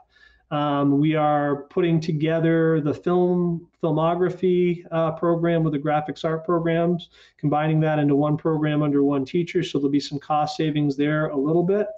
And Felicia's been working really hard on trying to get a dental hygienist program into the tech center for next year. And so hopefully over the course of time, that's going to draw in some more students, much like the electrical program did this year, and start to get those enrollment numbers fleshed out. One of the things that the board has to consider, and this is one where we're going to need your advice on, because you have to vote to approve the tech center budget here. Eventually, not tonight, but in January. Is that tuition increase of $698 per student, is that acceptable? And there is a way to keep the tuition the same, but it means potentially giving up a program. And so I'm kind of hesitant to offer that, but I want to be, forthcoming with the board. About 2 years or so ago, the state kind of mandated that the regional technical centers put into place what's called a pre-tech program that connects with elementary and middle school and high school students, gives them a little flavor of what a technical center is and what it can offer, to try to drum up some interest to see if students are interested in it so that they can start planning their succession through the grades, to get as much of their academics under their belt as possible by the time they're sophomores, and to make the transition, junior year to a technical center. The only problem with that program, they mandated it, we put it into place. We used it last year to teach classes for RUHS students to see if we could get them interested at the younger grade levels. We also went over to Williamstown and taught classes over there with it, but they never built in a structure to actually allow us to charge tuition for providing those services. And so Felicia right now is scrambling around and try to preserve the program to see if there is a way to actually generate tuition. If we were generating and able to generate tuition for it, our tuition would stay level. And so I'll throw that out there actually while we're on it for the board to discuss with me a little bit. Is that, given coronavirus's impact on things, given what we just talked about, is the board willing to see that sort of a tuition increase for the technical center for next year, or should we be trying to level fund it in the board's estimation? And I'll stop talking for a minute to hear some parts and pieces. Well, my question, Lane, it was whether that impacts our ability to attract students from sending schools if that tuition increases by $700. It's not supposed to, right? If a student wants to go to a technical center, there are laws on the books that are supposed to be preventing districts from talking them out of it or twisting their arms out of it. But I can't say for sure that that doesn't happen. So I worry about that a little bit too. The other piece that kind of plays into this calculation, just so the board has it for consideration, is our technical center is run a little bit differently. Most technical centers charge about the 17.5 is probably a reasonable average for tuition, but their technical centers are half-day programs. Ours is a full day. So the kids are actually, coming here, getting significantly more out of attending our technical center than pretty much any other technical center in and around the state, because they have the ability to be here all day long and the ability to take any classes that they need to take right here. If they can't offer the academic courses right at RTCC, they'll set it up. Katie had touched on that a little bit with the AP classes. They'll set it up. Those kids can go over and take those classes through RUHS. And so we actually do offer a darn good program. The problem is that all the schools that send to us are always used to our program being this way, so they don't know the difference. So I got to throw that piece out there. So would it be a hindrance? I don't know. The big question here, again, it comes down to that pre-tech program. If we could find a way to start bringing in some money because of it, which the state, again, when they passed that legislature and they passed that mandate, didn't allow, I won't say didn't allow for it. It looks like they just didn't think about that aspect of it. If we could make money on it, we'd be fine. Lane, when you meet with these other superintendents from our region, what have you run it by them? Like, are they like, oh man, what are you doing with your tech center price? Because they have never commented on it whatsoever. It's a cost of doing business. Okay. We were really, if folks remember that were here voting last year, Jason was really working on doing some substantial improvements to the facilities there last year, but he was also cutting some programs that hadn't been, seeing a lot of enrollments. And so it was pushing the tuition up over 18,000. And we stopped and we talked about it and we said, hey, there's something psychological about this. If we go over that 18,000 number, there might be some sticker shock.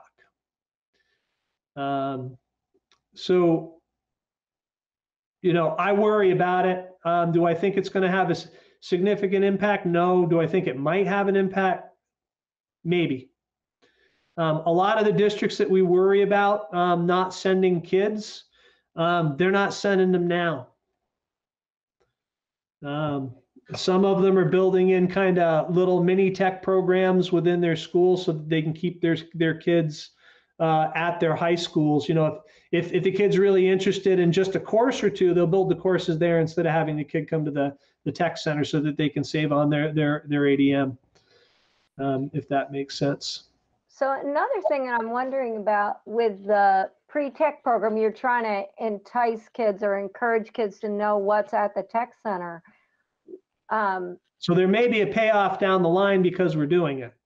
Right, but there are other options too. Like you could have a day where, the middle school, White River Valley Middle School comes to Randolph Tech to see, and maybe the students in each tech program present, here's a task that we've learned how to do, or I mean, I'm sure there's probably some safety regulations and other things, but I wonder if that might also be a way to sort of do kind of a pre-tech. Hey, look at this. This is a career day to kind of talk about and show you a bunch of different things that you can do and where kids go from here in terms of into the workforce or on to higher education.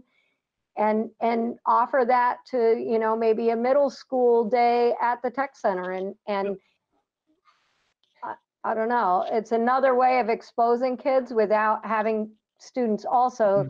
Many of the students that want to go to the tech center are struggling academically in the academic program. So we kind of want to keep them there so they get to the skill level that they need to be, but we can throw out some carrots, hey, look at what I do in this program, but I really had to get through my English in order to do this. You know what I mean? Yeah, no, it's actually interesting that you're bringing that up. There are some of the elementary students, as those carrots are offered to them, they do come over. They work directly in the program, you know, a couple of days a week as the benefit for doing what they need to do. And that's actually been pretty successful. I mean, they're all our students at this point in time, but that's been good. I'm going to suggest, if the board is okay with this, again, because budget is, you know, I give you recommendations and whatnot, but this is one of those things that's uniquely yours.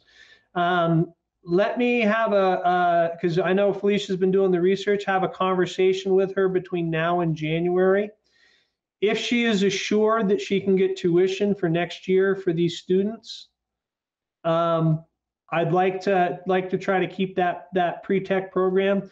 If it looks unlikely, I think I'd like to pull it, just because I'm worried about the tuition and the impact, if that makes sense. So we will look for more information from you in January and a more detailed budget for RTCC. Yeah. Is that correct? Okay. Yeah, I mean, this is pretty much all of it. You guys do have the balance sheet, I think, was in that compares, you know, last year in this year.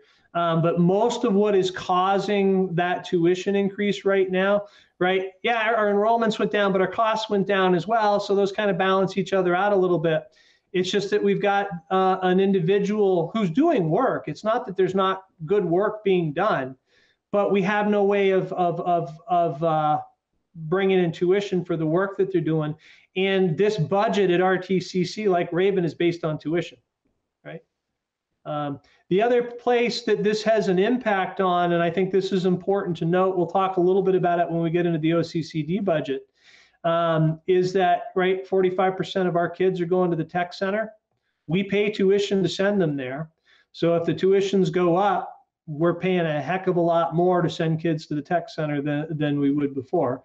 So that one's a little kind of self-serving, and that's not my reason for bringing it up, but it's a part of the calculus, right? If the tuitions go up for the tech center this much, we did the calculations, Robin and I think it's a $60,000 increase in the tuition that we'll be paying to the tech center next year from you know, the district budget.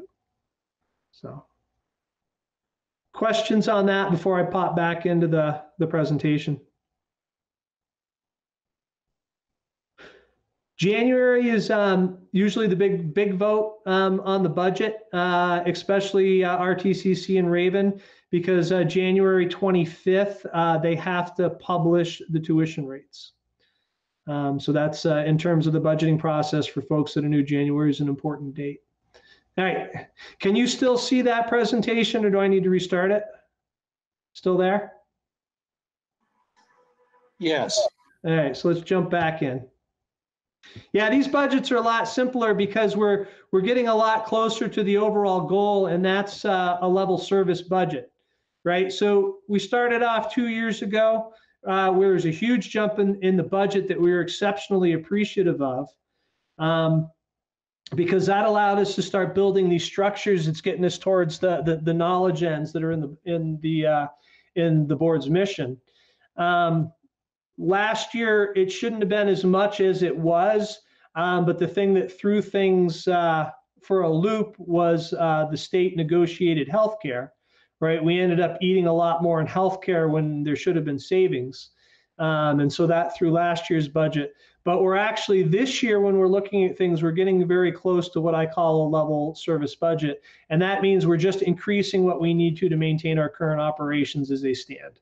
We're not adding anything, but we're not cutting anything. And then as some of the programs that we currently have in place are meeting their goals, that money is then shifted to a new initiative to help advance things further. The other thing just to be aware of that are complicating factors this year is just the student safety in terms of the ongoing pandemic, right? We had a lot of costs that we had to pay for to be able to operate under the pandemic. And then again, we're continuing this push forward on what I call the district strategic ends plans. Remember, The board has an ends document that has probably 12 to 16 different ends to be working on. It's not possible to work on them all at once, so we've chosen 4 that we're going after. We've chosen the 4 that are the most visible to the community and the world outside, and also the 4 that are going to have the greatest impact on student success in the other ends, right? If you're really good in English, if you're really good in math, you're going to be a heck of a lot better in social studies and science. If we're getting students off their IEPs and giving them the skills so that they're independent, they're just going to do better overall, no matter what they do. So when I'm talking about this strategic ends plan, what I'm talking about are those 4 ends from the board's ends that we're focusing in on and leaving the others until these are accomplished. And just a quick reminder of what those are. There was a lot of transition down at the elementary schools this year in terms of their service delivery plan. What we're really trying to do is take these students that are on IEPs, right? And they're not as independent as they could be. They have other people that are in there helping them with their work, helping them overcome the issues that they face in trying to do that work, and trying to transition it so that we're really training those students with the skills they need to do this on their own. So that the hope is that, we're bringing down the IEP population. We're sitting anywhere from 21 to 23% of our overall population is on an IEP at a time when the national and the state average is about 14%. So if we do our job well, we should be able to cut the number of students that are dependent on IEPs to be successful almost in half. And the goal with all this work is getting these student IEPs. We want them to be less restrictive over time. There are some students that will always be on an IEP, but the hope is to make them as independent as possible so that our interventions are as minimal as possible. Allows the student to have a much more enjoyable kind of normal life in the regular education setting when that can happen. The other thing that we're working on, and you kind of saw some of that with the presentation from the high school tonight, right? We're really looking at ELA, and we're really looking at math, and we're really looking at science, and trying to make sure that we're striving to get about 70% or more of the OSSD students over that proficiency threshold. So that, we know that they've got the foundational knowledge and skills as a body, as a group of people, to really achieve well with any of the other courses that they take, and to get them set up so they got the skills for what comes after, right? One of the big goals. So again, actually I got the numbers right this time. You see on the left, and we'll talk a little bit about where the differences are coming from in the next slides. Total budget currently is $20,600,000. Budget for next year, we're looking at potentially $21,244,000. So a change of about $643,000, or an increase of 3.13%. Now, I got to keep bringing people back and remind you, we are only looking at expenditures. We're only looking at costs. We won't get the revenue side of things, the formulas we need to calculate what our revenues will be, until tomorrow at the earliest, December 15th, sometimes a little bit later.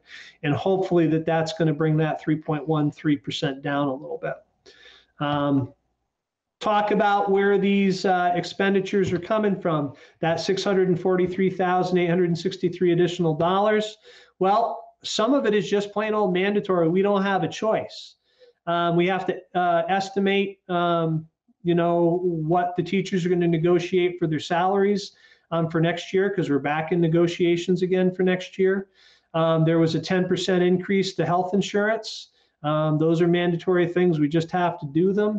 And then this also takes into account, if we leave the technical center, if we leave those tuition rates at that 18,000 rate, that is going to have an impact on our budget here in the district. Now, there is some new spending. So you got the mandatory, it's kind of just what we got to do. Don't have much of a choice in the matter. That's $559,000. In terms of new spending, this is discretionary. It can be changed if we have to. I would prefer not. Some would be easier to remove than others. We've got 8,000 that's set aside to support the lower house work that's going on. That's the work that some of which you just saw tonight that's really geared towards 7th and 8th grade to try to get a real middle school program up and running in there and really have a positive impact on those students. So we're not seeing that dip in performance during those years. And hopefully, if the numbers support it at some point in time, because this was the agreement with the community last year, of being able to bring 6th grade up from the elementary schools and bring it into RUHS to have a true middle school.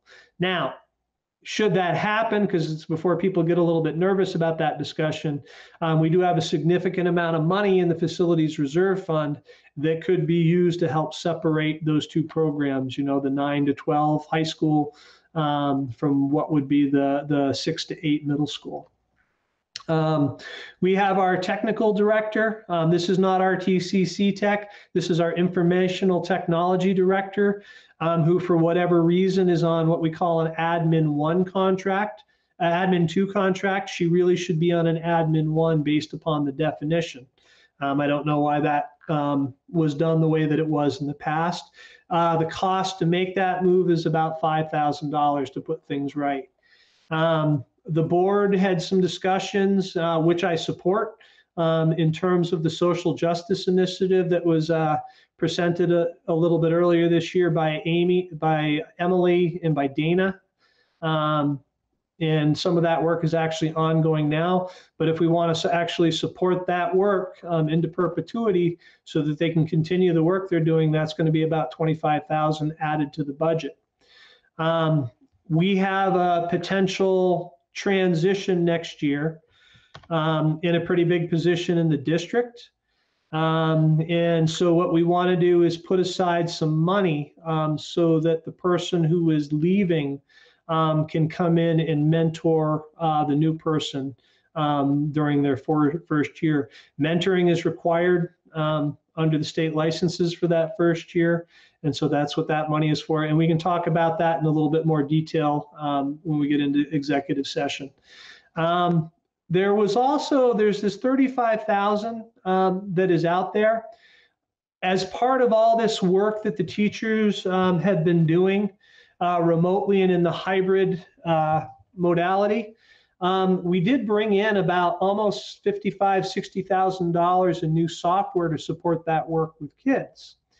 And so what we had them do is go through it and say, okay, you know, someday COVID is going to be behind us. We're going to be back, you know, full in person. Of that $55,000, $60,000 in new software that we brought in to support you, which of those platforms should we keep that you are going to continue and want to continue to use as part of your regular programs? And that's what that $35,000 represents. So you have a total of about $85,000 in new spending, $559,000 in what'll be mandatory. If you look at the breakdown of what this looks like on a chart, that total increase that we're looking at from this year to next year, potentially, 87% of it is mandatory. We don't have control over. 13% of it is, you know, for kind of new costs. So we are really taking a huge step towards this idea of a level service budget. To throw some other numbers up there that'll put things, I think, in a little bit better perspective. What we're potentially looking for right now as an increase is 3.13% on the expenditure side. If we remove all the new expenditures from that, what's left over is what we have to do. That would be 2.73%. And I put that number in blue for a reason. If we're doing normal salary increases for the staff that are in line with what's happening across the rest of the state, 2.73% increase in expenditures will be our normal increase from year to year once we're level service funding things. Does that make a little bit of sense? And now probably a good time to answer some questions before we jump into the last parts and pieces. And then Lane? gut reactions. It's like, you need to tell me, oh my God, this is too much, or you know what? After the last 2 years, this is such a heaven sent. That's part of the information and the feedback I need from the board. So I don't know if you can do this yet, but I always like it when you say, like, this means this much per $100 value on. That's You might not be able to do that just quite yet, right? until we get the revenue side of things, the formulas from the state. We can't do that. That comes a little bit later. I'm hoping we have it before your January vote.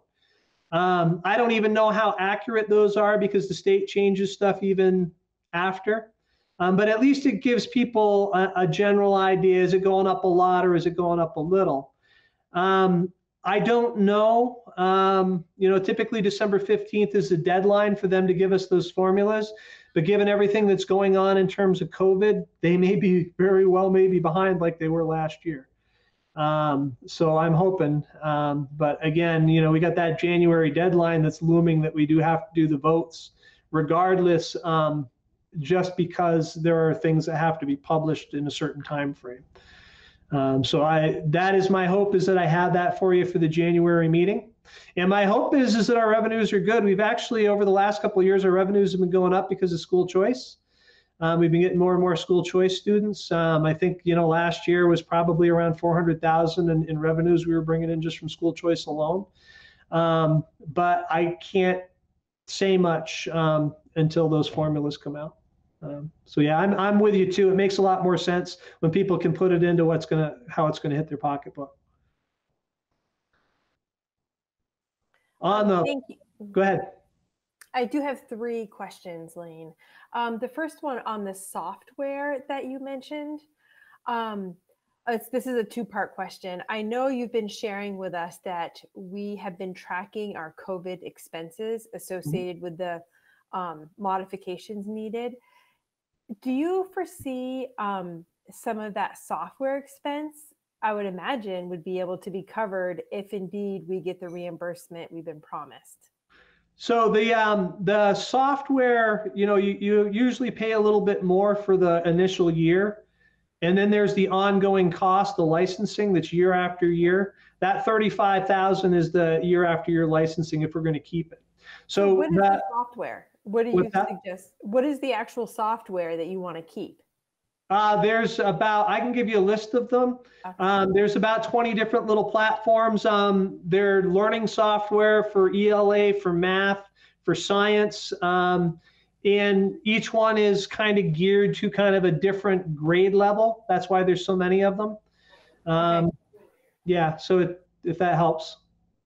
And then you said you had a third. I haven't. Well, that was just my first one. My second one, on the mentor, that's just for one position, if I heard you correctly. For one position for 1 year. And I'll go into detail on it in the executive session. Okay. And then the third question, on the social justice initiative. Originally, when we heard that presentation from Emily and Dana, I thought there were no costs associated with that. Well, there are costs. It's big ones too. Okay, so are we going to get a breakdown of what that is in even if that's our January meeting? Yeah, I can give you the full details on that. Most of it's stipends. They have a set of trainers that they are developing at each school that is then going to go in and teach that curriculum to both staff and students. And so that amount may go down after this year.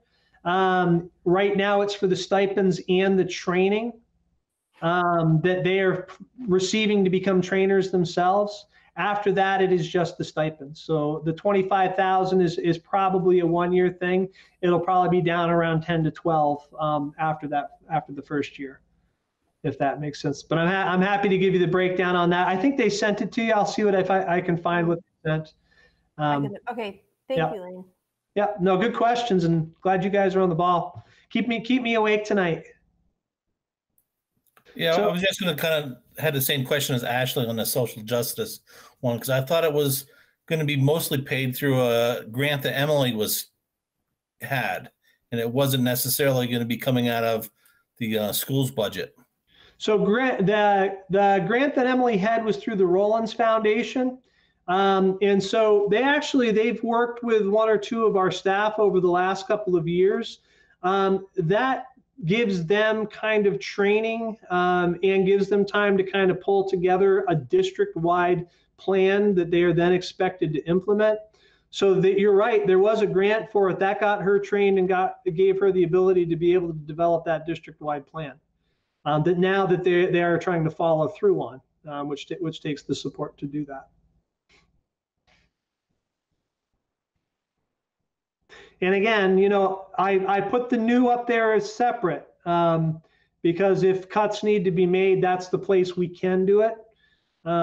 You know, it is, you know, it's a minor impact if we cut any of those things.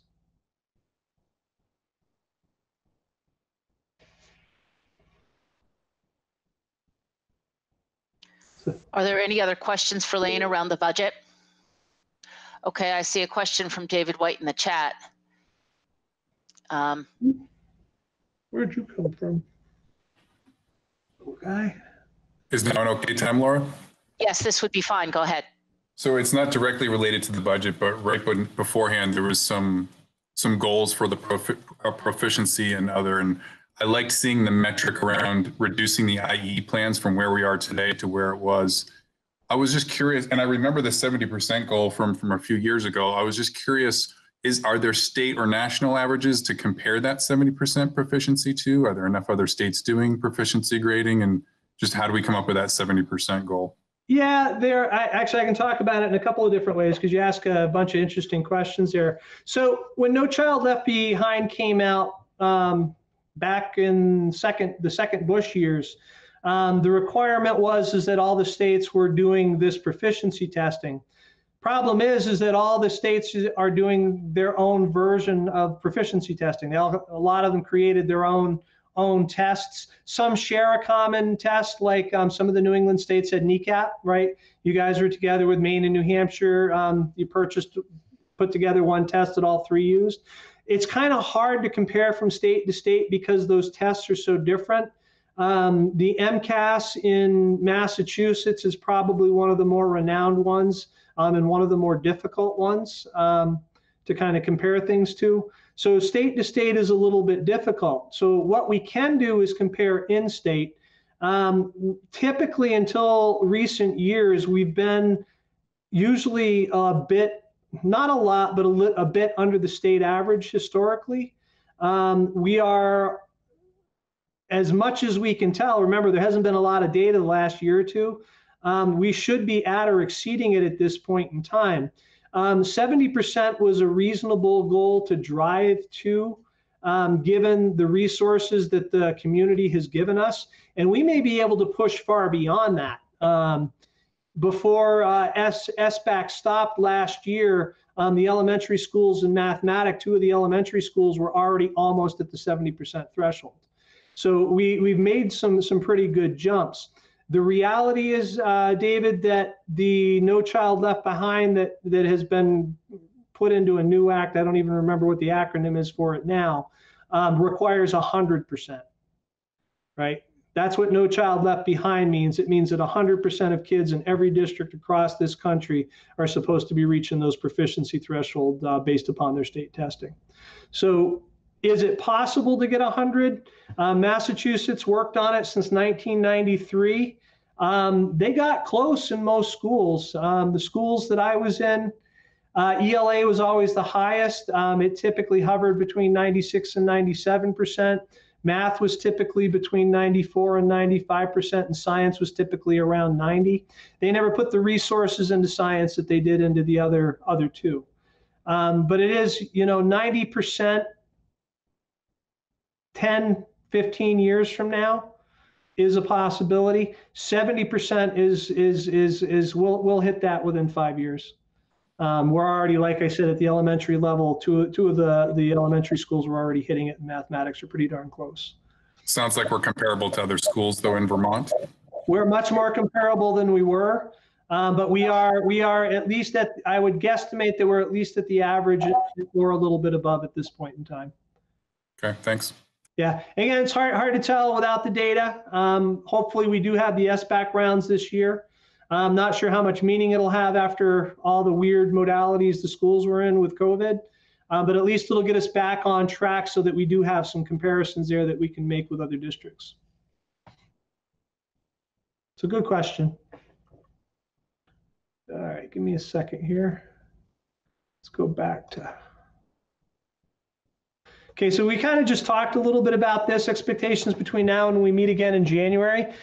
State formulas for revenue, they're due tomorrow. They'll probably be a little bit later than that. On a positive note, our enrollments really didn't go down.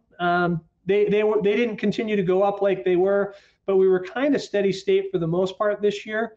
But the state has promised, at least for districts, not for technical centers, to hold districts harmless for any decline in enrollments this year. So if our numbers did go down, we're supposed to be getting the same counts that we had last year. One of the more kind of unnerving things that came out recently, we got a request to supply some survey data a couple of days ago, and they wanted it quick. It's probably information that they're trying to bring into the legislative sessions. They want to know what people's staffing levels are. I hope they're not doing it because it won't fly in this state. But I think what they're looking at trying to do is try to establish a ratio for staff to student and tell folks this year you have to cut your staffs. The data that they collected and that they are collecting, that's kind of the only purpose behind collecting it. So it makes me a little nervous of what may be going into the legislative session. I do know in talking with the superintendents, a little bit of a tangent here, but it's important, that one of the goals that we have with the legislative session is, you're holding the districts harmless for a change in enrollment because of COVID. How come you didn't do that for the tech centers? And so it is possible that there might be coming some legislation might be coming out around that for the technical centers to help them out in this year that's going to be down for most of them in terms of enrollments. We had talked a little bit about this kind of contingency planning going into a really problematic budget year potentially. My gumption is to put the budget out normally, see if it passes, and then if it doesn't, we come back on the contingency plan that I kind of talked about with folks a little bit earlier, and that's this creation of an operational reserve fund, right? This way we've got money that's available to cover kind of any shortfalls that we may be experiencing with COVID, and then if the budget fails, and I got a whole bunch of money in this operational reserve fund, I can use it to subsidize the budget for a year. Not preferential, because if there's an increase to the budget this year that was subsidized, and then an increase next year, 2 years down the road, they're going to get a little bit larger increase overall than they would normally. So there is a cost to pay on the other end, but it might get us through a difficult year.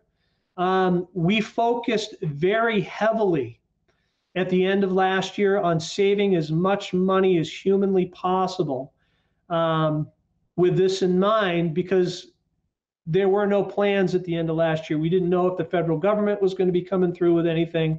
We didn't know if we were going to be on our own to pay for all these unexpected costs that were related to COVID. We knew at the time that our costs were about $950,000. But we did manage a heck of a surplus at the end of last year, about 1.1 million. It looks like it's got to be confirmed by the auditors that we could potentially put into this operational reserve fund. So I want to throw that out there, is that, we're not just planning, for next year in normal circumstances. There has been a lot of thought going into, okay, if everything blows up, how do we help the community get through a tough year? And this was the plan. It's very important to recognize that for this to work on that March vote, if it happens in March, and we'll talk about that a little bit later in our discussions tonight, is that the town votes to allow us to have that operational reserve fund, and then votes to put the surplus in it. They've always done it for our other reserve funds, but we got to make darn sure that when we're talking about this and they're hearing about it, that they know this isn't extra money we're asking for. It's money that we already have that we're trying to put there to try to moderate costs next year. So questions on that at all? Other thing, go ahead. I have just a quick question on the staff-student ratio thing. Do you have a sense that some of that may be the legislature still trying to push more consolidation of schools because you've got these small schools and they want to try and push them into bigger schools? Which I don't see that as their immediate need. They're looking at a $60 million shortfall in the ed fund.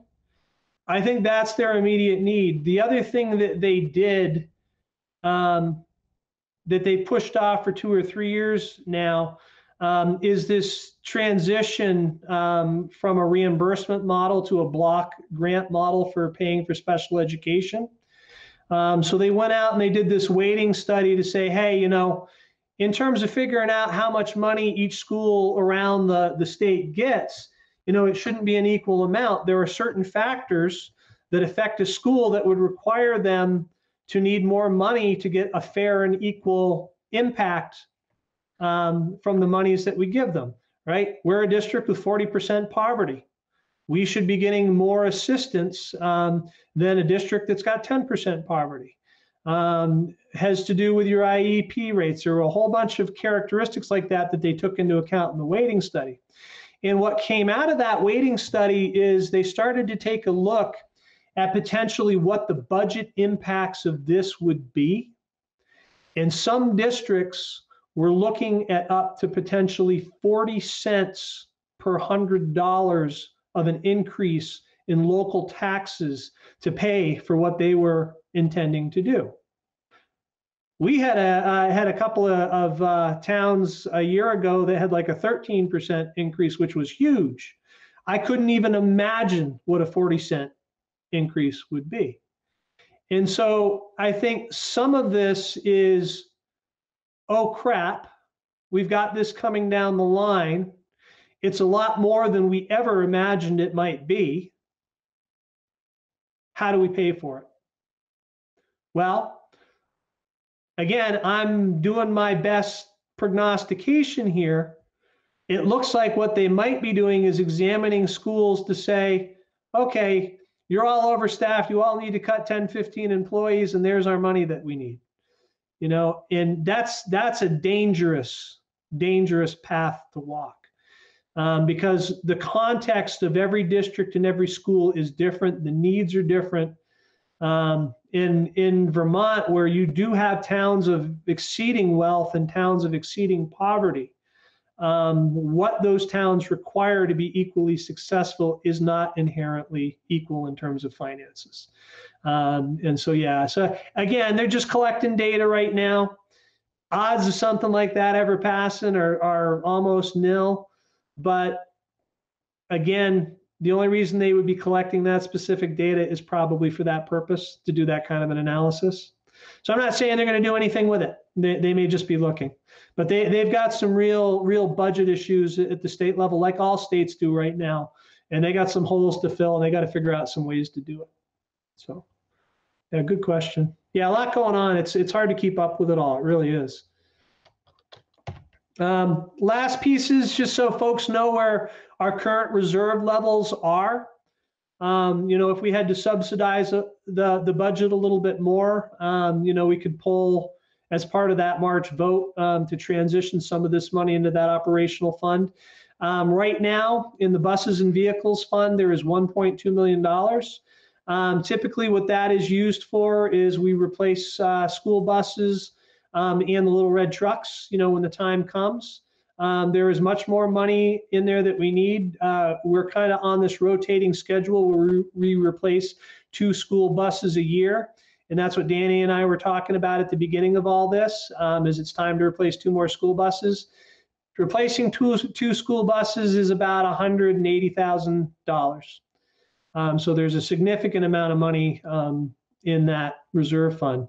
Facilities, right now, after replacing the entire roof at RES and their HVAC system, after replacing, actually I shouldn't say replacing, after putting in a generator at Brookfield, after repaving the majority of the RUHS parking lot and RTCC parking lot and replacing the loading dock, and after an enormous amount of district-wide repairs, you know, most of the buildings getting painted inside and out, we replaced some roofs on the barns, the storage barns at the smaller schools, and other repairs. There is still $2.9 million sitting in that facilities fund.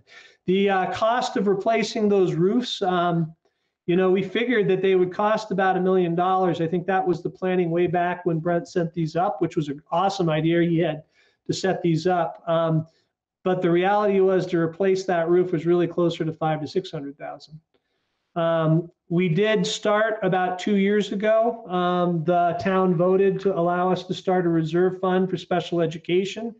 This was in preparation for the transition to the block grants that we just talked about, because we had no idea and have no idea what the impact is going to be on the district. So it made sense to have some money set aside if the impact is incredibly negative, that we've got the money, some money on hand to apply to it if we have to.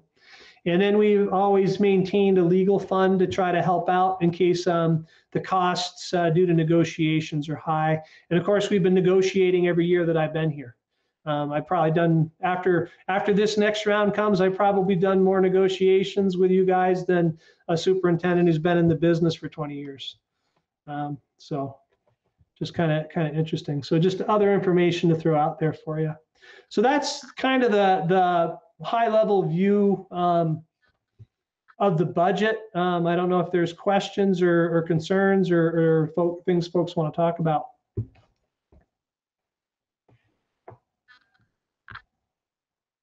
It seems pretty reasonable. You haven't, I mean, we aren't completely level funded, but it's not like we're having, our expenses are all of these mandatory expenses. When you look at, it's so negligible what the, you know, that other little increase is. And I haven't seen yet what's going on with the town of Randolph to see sort of where our town budget is and whether or not, sometimes if there's a huge increase from the town and then there's, you know, another increase from the school, people get a little anxious. But I haven't looked yet to see sort of where things are with that. So does anybody know? Has anybody seen or heard? And I don't know if that matters so much with Brookfield and Braintree, but I know Randolph, sometimes we get hit. Yeah, I haven't heard much. The biggest talk, actually, you know, Linda kept feeding the paperwork to me because it was a little bit off my radar. But the biggest talk right now is about town meeting, whether they delay it. Given COVID, the other talk is whether they actually do any on the floor votes at town meeting or whether it's all Australian ballot. So they've got some decisions to make there. I know that as far as that March vote goes, anything that might delay that is going to be very difficult on the schools, right? So I don't know how wise that legislation was to put in. But there's got to be some discussion around it. I haven't heard much about, you know, what they're going to do. They're also potentially in a transition year. You know, Adolfo, after 3-4 years, is I think heading back out to California. I love the guy. I'm gonna miss him an awful lot. So I'm not sure when that transition is happening. You know, it was brought to folks' attention a couple of months back. I don't know if that's a January thing or if that's a July thing. But that may have an impact too on their budgeting. I'll see if I can get some answers for you. Yeah. So in January, what kind of budget presentation shall we expect? You can have anyone that you want. I would say that it's very similar to this. It's kind of the high level because there's not a lot of real changes, right? You know, if you look at the tech center, you know, the only real change there is do we keep the pre-tech teacher or not? It's not like we're adding much. Matter of fact, costs are down. Raven, you know, costs are down. In terms of the district budget, you know, you got the mandatory expenses and you got the new stuff. Potentially, you could say to me, you know, eliminate the new or all the new or part of the new to try to modify stuff a little bit. But other than that, there's not much else in there. Again, the town has been awesome. All three towns, they've given us most of what we need to do the work for the ends. You know, we're getting the structures into place, especially at the high school level. Now we just need to keep a focus on them and let them do their work, which they're doing. There's not more that we need at this point in time. So I don't know, you know, outside of what's new there's not much that we could cut. Yeah, no, I appreciate that the increases are really pretty targeted. So great. All right, so we'll take those votes next month then. And if there's things that, you know, as a collectively that you guys want, just make sure you let me know and I'm happy to bring it. Okay, are there any other further questions from anyone at this meeting? Okay, then we will move on. Next, we have just a review of the board member terms. Megan, Rachel, and I all have our terms expiring in March. If you choose to run again, you do not need to collect petitions this year. All you need to do is sign a form of interest for your name to be added to the ballot. So that makes it easy. By January 25th. Yes, by January 25th. So you need to contact your town clerk if you want to do that. Next, we've got a draft of the OSSD annual warning that's in our packet. Linda, do we need to sign that in person? Do we need to stop by the office to do that?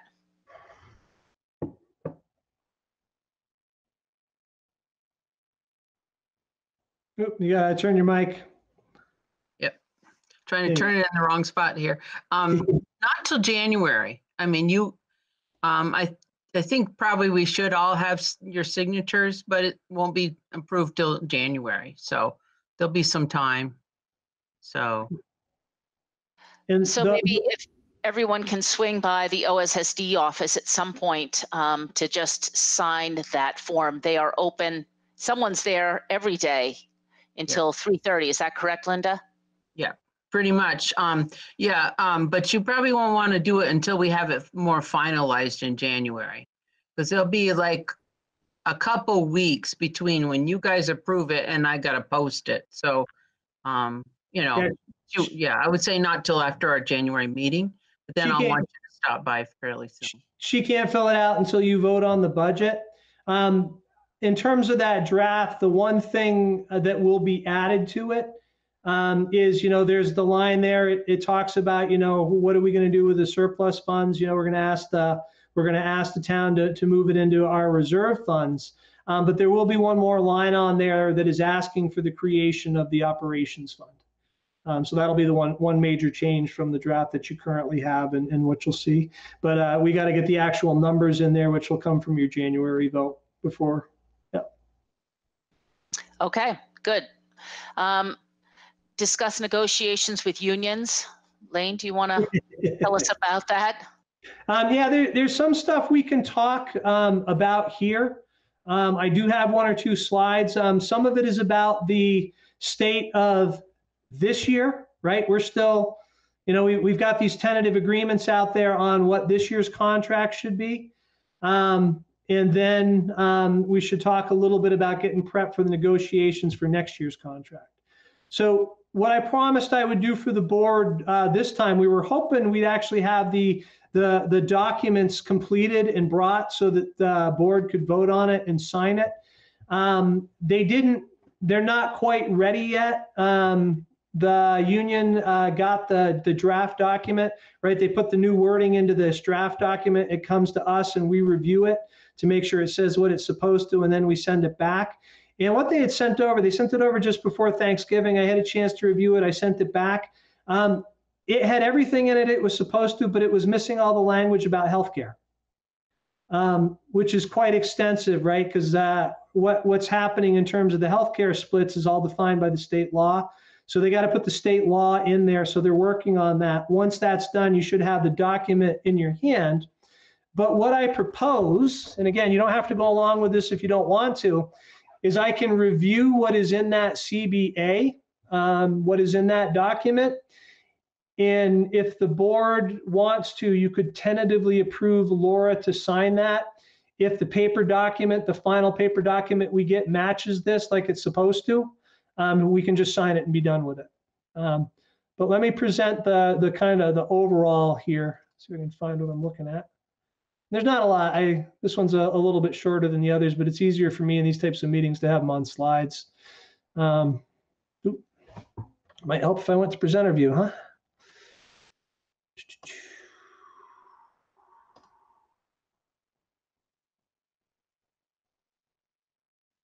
All righty, I got that. So again, this is the collective bargaining agreement, the teacher master contract for this current year that we're in, that we reached tentative agreement on it back in October. There are some minor changes, a whole bunch of them, and then there's a major change, which we'll talk about separately. The minor changes, we added to the CBA the fact that teachers have to have an AOE license if they're covered under the CBA, right? So this came out of talks a while back about whether our title funded folks should be under the collective bargaining agreement. And the agreement that we reached on this was, yeah, you know, if they're working directly with kids and they have a license to be working directly with those kids, and they should be under the CBA. So this was just making sure that that language is in there finally. It changes things. It allows most communications to be sent via email. Prior to this point in time, communications had to be sent by registered mail, either to the board chair, the superintendent, or the union president. Which seemed kind of ridiculous in this day and age, slows things down. This was a really important one. It equalizes the number of days each side gets to respond to the grievances. So, right, if they file a grievance, you get so much time to respond to it, and it's very procedural. And if you screw up one of those dates, you've lost the grievance on procedural grounds. In the old contract, and I don't know why this was in there for years and years, the union would get like 10 days to respond to the next step. In our case, in one case, they gave us 2 days to respond to it, and in another case, they gave us 4. And again, the only reason to have that type of language in there is to make sure that we are procedurally unable to meet those deadlines. Because remember, if this is a grievance, we often have to confer with legal counsel, we have to collect information and data, and then we have to draft a written response, and then we have to make sure it gets into their hands by the deadline. So they did agree to actually equalize those times to something that was reasonable to both sides. So I'm very thankful for that. It does change the healthcare costs, right? Basically, we just put in the language of the new state law because everybody has to follow it. Nobody can change any part of it. It requires a grade of B- or better to be reimbursed for coursework. We have a very generous policy about courses teachers can take. We had no grade requirement for them to get reimbursed for those courses. We do now. It cleaned up a ton of language that was in there that was no longer applicable, is now out. This contract is only for 1 year, and that was done on purpose because no one knew what next year would look like in terms of COVID and in terms of finances. It includes a 3.25% salary increase, and we can talk about this a little bit. They automatically get a step increase of 1.48% that's built into the contract. That happens regardless. So this was an additional 1.77% on top of that. What this does, and we fought it for a while, though I'm actually, recognize the truth of it. They ended up having to each pay on average about an extra $1,000 for their health insurance that they didn't have to pay for before, because of the change in that state negotiations. And so what they did was they sought to get that money back, right? Which is reasonable, right? They lost funding, yet they're still providing the same services, so it's reasonable for us to make them whole. So that 1.77% compensates them for that $1,000 of pay that they lost each year because they're paying more for their health insurance. Matter of fact, on average, they didn't quite get the $1,000 back. It was actually a little bit less than that. In terms of other contracts of folks that were in similar situations with us, we were on the low middle end of things. So where most people kind of settled was a bit higher than where we settled on the contract. The one major change was they gave up some of their sick and emergency leave in exchange for a sick bank. So they agreed to give up 2 sick days and to give up 2 of their emergency days. And in exchange, we're going to create a sick bank for them. So if somebody has a true medical need and they've been able to establish that they have that with evidence, if they've exhausted all their personal leave, they can apply to the bank for more days. But the big requirement here is to be able to qualify to pull or draw leave from that bank. Their condition or their family person's health condition has to meet the same qualifications for FMLA or VP FLA. So Family Medical Leave Act, Vermont Parental Family Leave Act, I think it is. So it's got to meet one of those. Those days, they're not getting any extra days. Basically, where the sick leave bank days come from is to start it off, every staff member donates a day to the sick bank. And then when it gets used up, they all donate another day with a couple of qualifications in there.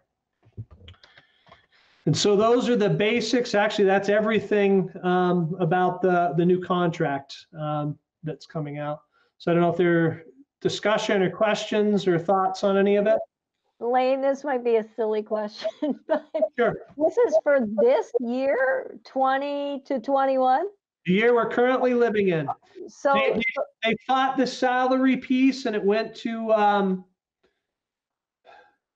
didn't go to arbitration. It was a step before fact finding. We had a mediator, went to mediation. It failed in mediation. It was going to fact finding.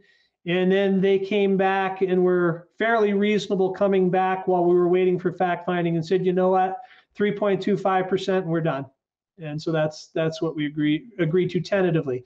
None of this is agreed to until unless the full board votes on it and says that it's agreed to. And none of it is agreed to until the full union votes on it and says it's agreed to. So this is just a tentative agreement. Is there a reason that the union is hesitant to agree to this now? No, they're willing to agree to it. We're all just waiting for the damn final document to be written up by the lawyers in the union so that we have it in front of it so people can read it when they, know what they're signing on to, especially at the union level. So they want the actual final document. And what I was suggesting is to make things a little bit quicker is, and again, you do not have to do this. It's just a recommendation that may save time, is that the board could move to vote to approve that document when it comes in, if it matches what I presented here tonight. And give Laura the authority to sign, but you don't have to. You can wait for the actual document if you want to read all 60 pages of it. I'm comfortable making that motion, because we're staring down the barrel of more negotiations for next year. I remember all these things, and Lane has presented them clearly and has as I remember it. So I'm prepared to make that motion right now that we give authority to Laura to sign that document on behalf of us all when it comes down, as long as it it matches the changes Lane just presented. Is there a second to that motion? I'll second that. Any further discussion about that or questions for Lane before we take a vote?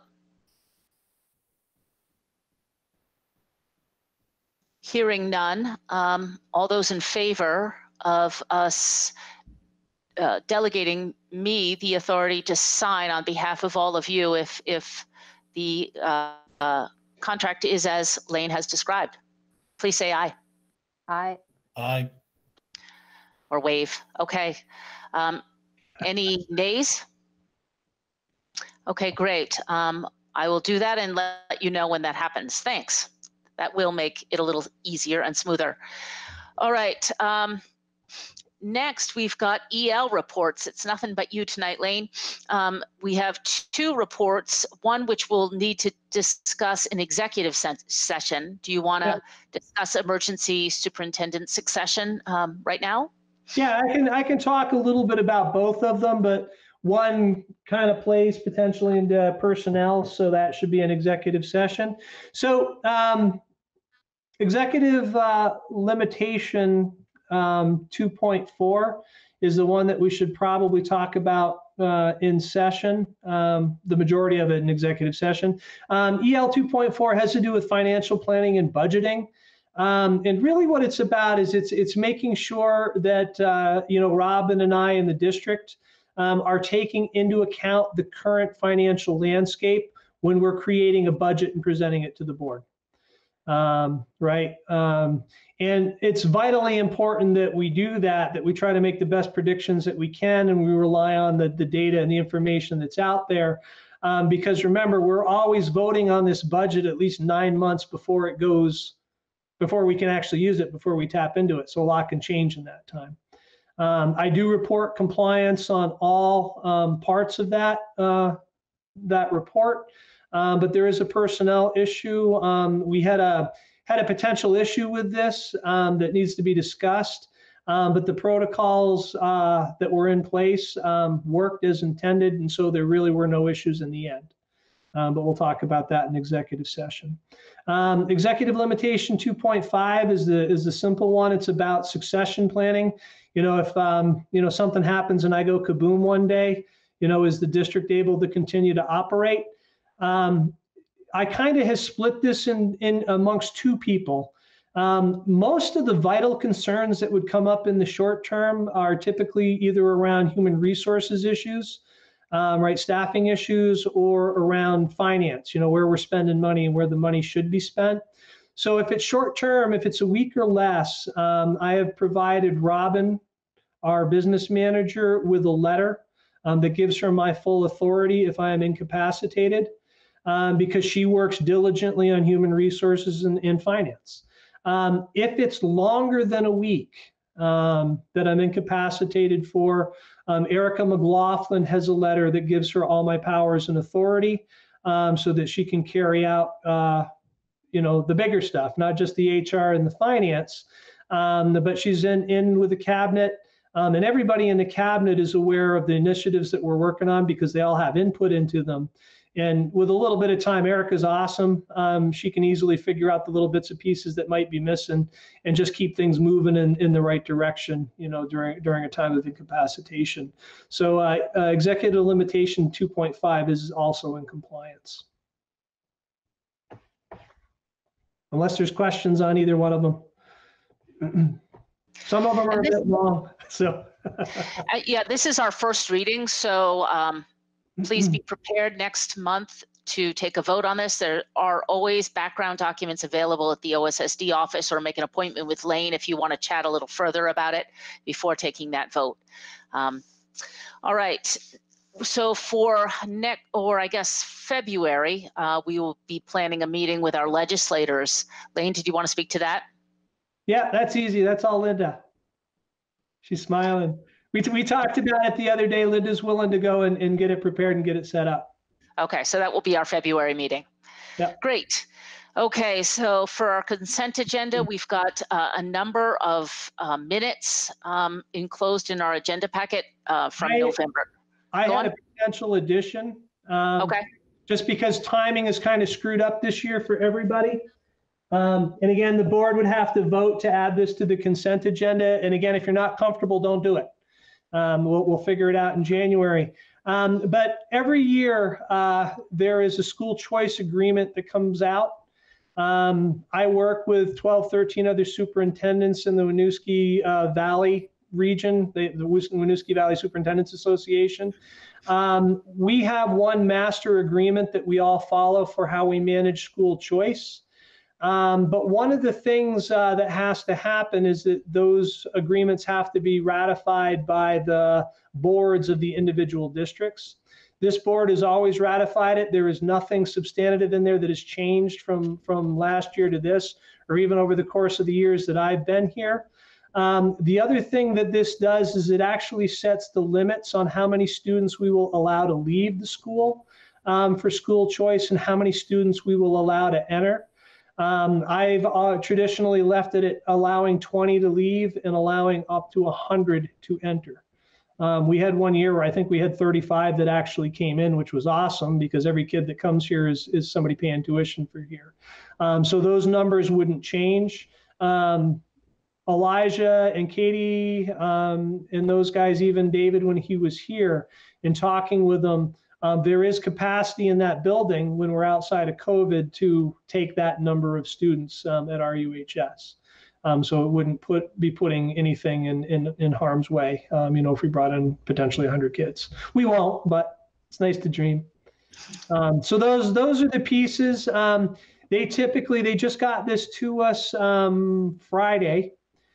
And it's usually supposed to be back in their hands by January 1st. They were late anyway, but if it's possible for the board to approve this, it'd be great to be able to get that back into the Winooski Valley Superintendents Association's hands. And I'll leave it at that. So your proposal for this year is 100 kids in and 20 kids allowed to go out elsewhere. Yeah, those would be the limits. Okay.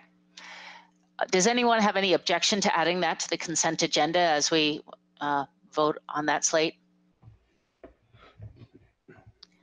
I see some no's. Is there anyone who would rather wait till next month? Okay, I don't hear anyone or see anyone. All right, so we've got minutes from November 9th, minutes from November 19th, minutes from December 7th, and then we have to approve financial management questionnaire, which is enclosed. We can ask you about that if you have anything to add. We also have to approve over-the-counter medications. Is that correct for the FSAs and HSAs? Yeah. So you want to speak to those last two things? Yeah, those two pieces are I believe, are the same thing. Let me double check. Approve over-the-counter medications for the HRAs. Financial management questionnaire, that just comes out every year. Robin and I sign off on it. It's about the controls that we have in place to make sure that we're following proper accounting protocols and that proper financial management. We check off on it and sign off and attest that it's true. It's supposed to go in front of the board. You're not checking to see if we're truthful. You're just able to say that you've seen it, that we've signed off on it, so that if something blows up, you can hold us accountable for it because we signed off on it. The HRA piece, with the CARES Act, the Coronavirus Aid, Relief, and Economic Security Act that came out, as part of trying to help folks out, they passed some legislation that said, okay, with your HSA or your HRA, right, your healthcare reimbursement accounts, you are allowed to buy over-the-counter medications, right, because we're in the middle of COVID, with those funds without needing a prescription to do it. So that's already law. Our job is to give approval to the group that manages our HRAs and HSAs and tell them it's okay to do. So that's what that's all about. Thank you. And then added, of course, is this is this, I don't know, waiver or I don't know exactly what you call it, but to send schools to the Winooski Valley? Yeah, it's the school choice agreement. School choice agreement. Okay, so that's the sixth thing. Any questions about the consent agenda before we have a motion to approve it? Is there a motion to approve the consent agenda then? I make the motion that we approve the consent agenda as presented. Second? I'll second. All right, all those in favor, please wave or thumbs up. All right, any opposed? Okay, great, it is approved. Next, we have reports and incidental information. We have Lane's superintendent report, most of which you've covered already. Is there anything else that we need to know or hear about? And again, I hate to keep taking time, but there's a couple of odds and ends I think it's important to have on the radar. Just the good one, and then we'll talk about the more problematic ones. We did finally receive reimbursement funds from the Coronavirus Relief Act to cover all the costs that we've spent on COVID since the start through the end of this month, to the tune of $973,000. So that was good to hear, considering we had spent a little over $1 million so far on additional expenses. There is still the ESSER funds that we can apply to for other costs that we incur between now and December 2022, I believe it is. I don't know how much money is in there that we can tap into, but I'm sure it is significant. Couple of parts and pieces as we've been getting prepared for a potential return to full in-person. We're not talking about modality, but this is important because it is financial. The smaller schools, the 3 elementary schools, had all transitioned to having tables instead of desks. Can't sit kids at tables while social distancing is in effect, so we need to buy desks. Based on a rough assessment since last Thursday, we're looking at needing about $60,000 worth of desks to be able to go back to full in-person at the elementary level. We have it and to spare in the facilities funds, and it may be reimbursable under the ESSER funds, but I just wanted to throw that out there as a potential hiccup in all this. And then the question is if we go and we order these, is there even a supply out there? Can we even get our hands on them? Because with COVID, people haven't been building stuff. They haven't had the manpower to do it. So I'm throwing that out there because next month I'll probably be asking for a total from facilities reserve funds that we will replenish with ESSER funds if we receive a grant to get reimbursed for it. The other piece that we kind of already touched on is at the next meeting, I'll be asking for $176,000 from the Transportation Reserve Fund. That is to replace 2 school buses. We have about 14 buses. We try to replace 2 a year. So, our oldest buses tend to be around 7 years old. The 2 that we were replacing have massive holes in them due to salt corrosion. We tried to do some replacements last year, but again, COVID got in the way. Those buses, when they're ordered, they literally have to be built, and then we receive them. They didn't have people to build them last year. So we've got an opportunity this year to kind of rectify that. And then again, financial wise, we kind of touched on this as well. We may be seeking funds from the Facilities Reserve Fund to start the well work for Brookfield. And that's it for me on others. Unless there's questions. So Yeah, are there? A question, I have just a thought. If perhaps, Lane, you are met with the issue of not being able to secure desk, I wonder if there's any opportunity for us to reach out to the schools that have consolidated and may have a inventory that could help us in the short term as a way for the students to be able to move forward, be in school in person, and not have that be an obstacle that prevents from happening. Yeah, no, I'm happy to. I'll bring it up at my next superintendent's association meeting. We've been meeting weekly. I think we have the big one on Friday too, which is helpful. The other thing, just to kind of point out, it may not be a bad idea to purchase some or all of those desks. And the reason being is that one of the things that the old facilities manager didn't do was he didn't purchase these. Usually you try to keep like 50 on hand so that as they break at the high school, right, you got replacements and you can just go up there and do it. So it would be nice, you know, if the elementary schools went back to tables afterwards to just throw them in storage. And I told them, I said, if we order these, I want you to order in the larger ones wherever you can, just to replace the breakage and things that just normally happens over time at the high school. You know, that would probably cover us for 5 or 6 years, you know, the number of desks we're talking. But I will check. It's a very good idea, Ashley. I appreciate that. I'll check with the superintendents on Friday and just see what they're thinking. Any other questions or comments for Lane around his report? Next, we also have reports from the other principals and RTCC director. Financial report, Lane, anything to report about this year's current budget? How are things going financially? Any concerns? Looks good, and with the CRF funds, we're back in the black. So we're on par for where we need to be this time of year. Excellent. Board self-evaluation. Hannah, any comments? What do you think? Yes, I have it printed out, so Linda, I can send you a signed copy. I scored us well all the way down. The meeting was not as well attended as, say, last week's special meeting, but we're all here.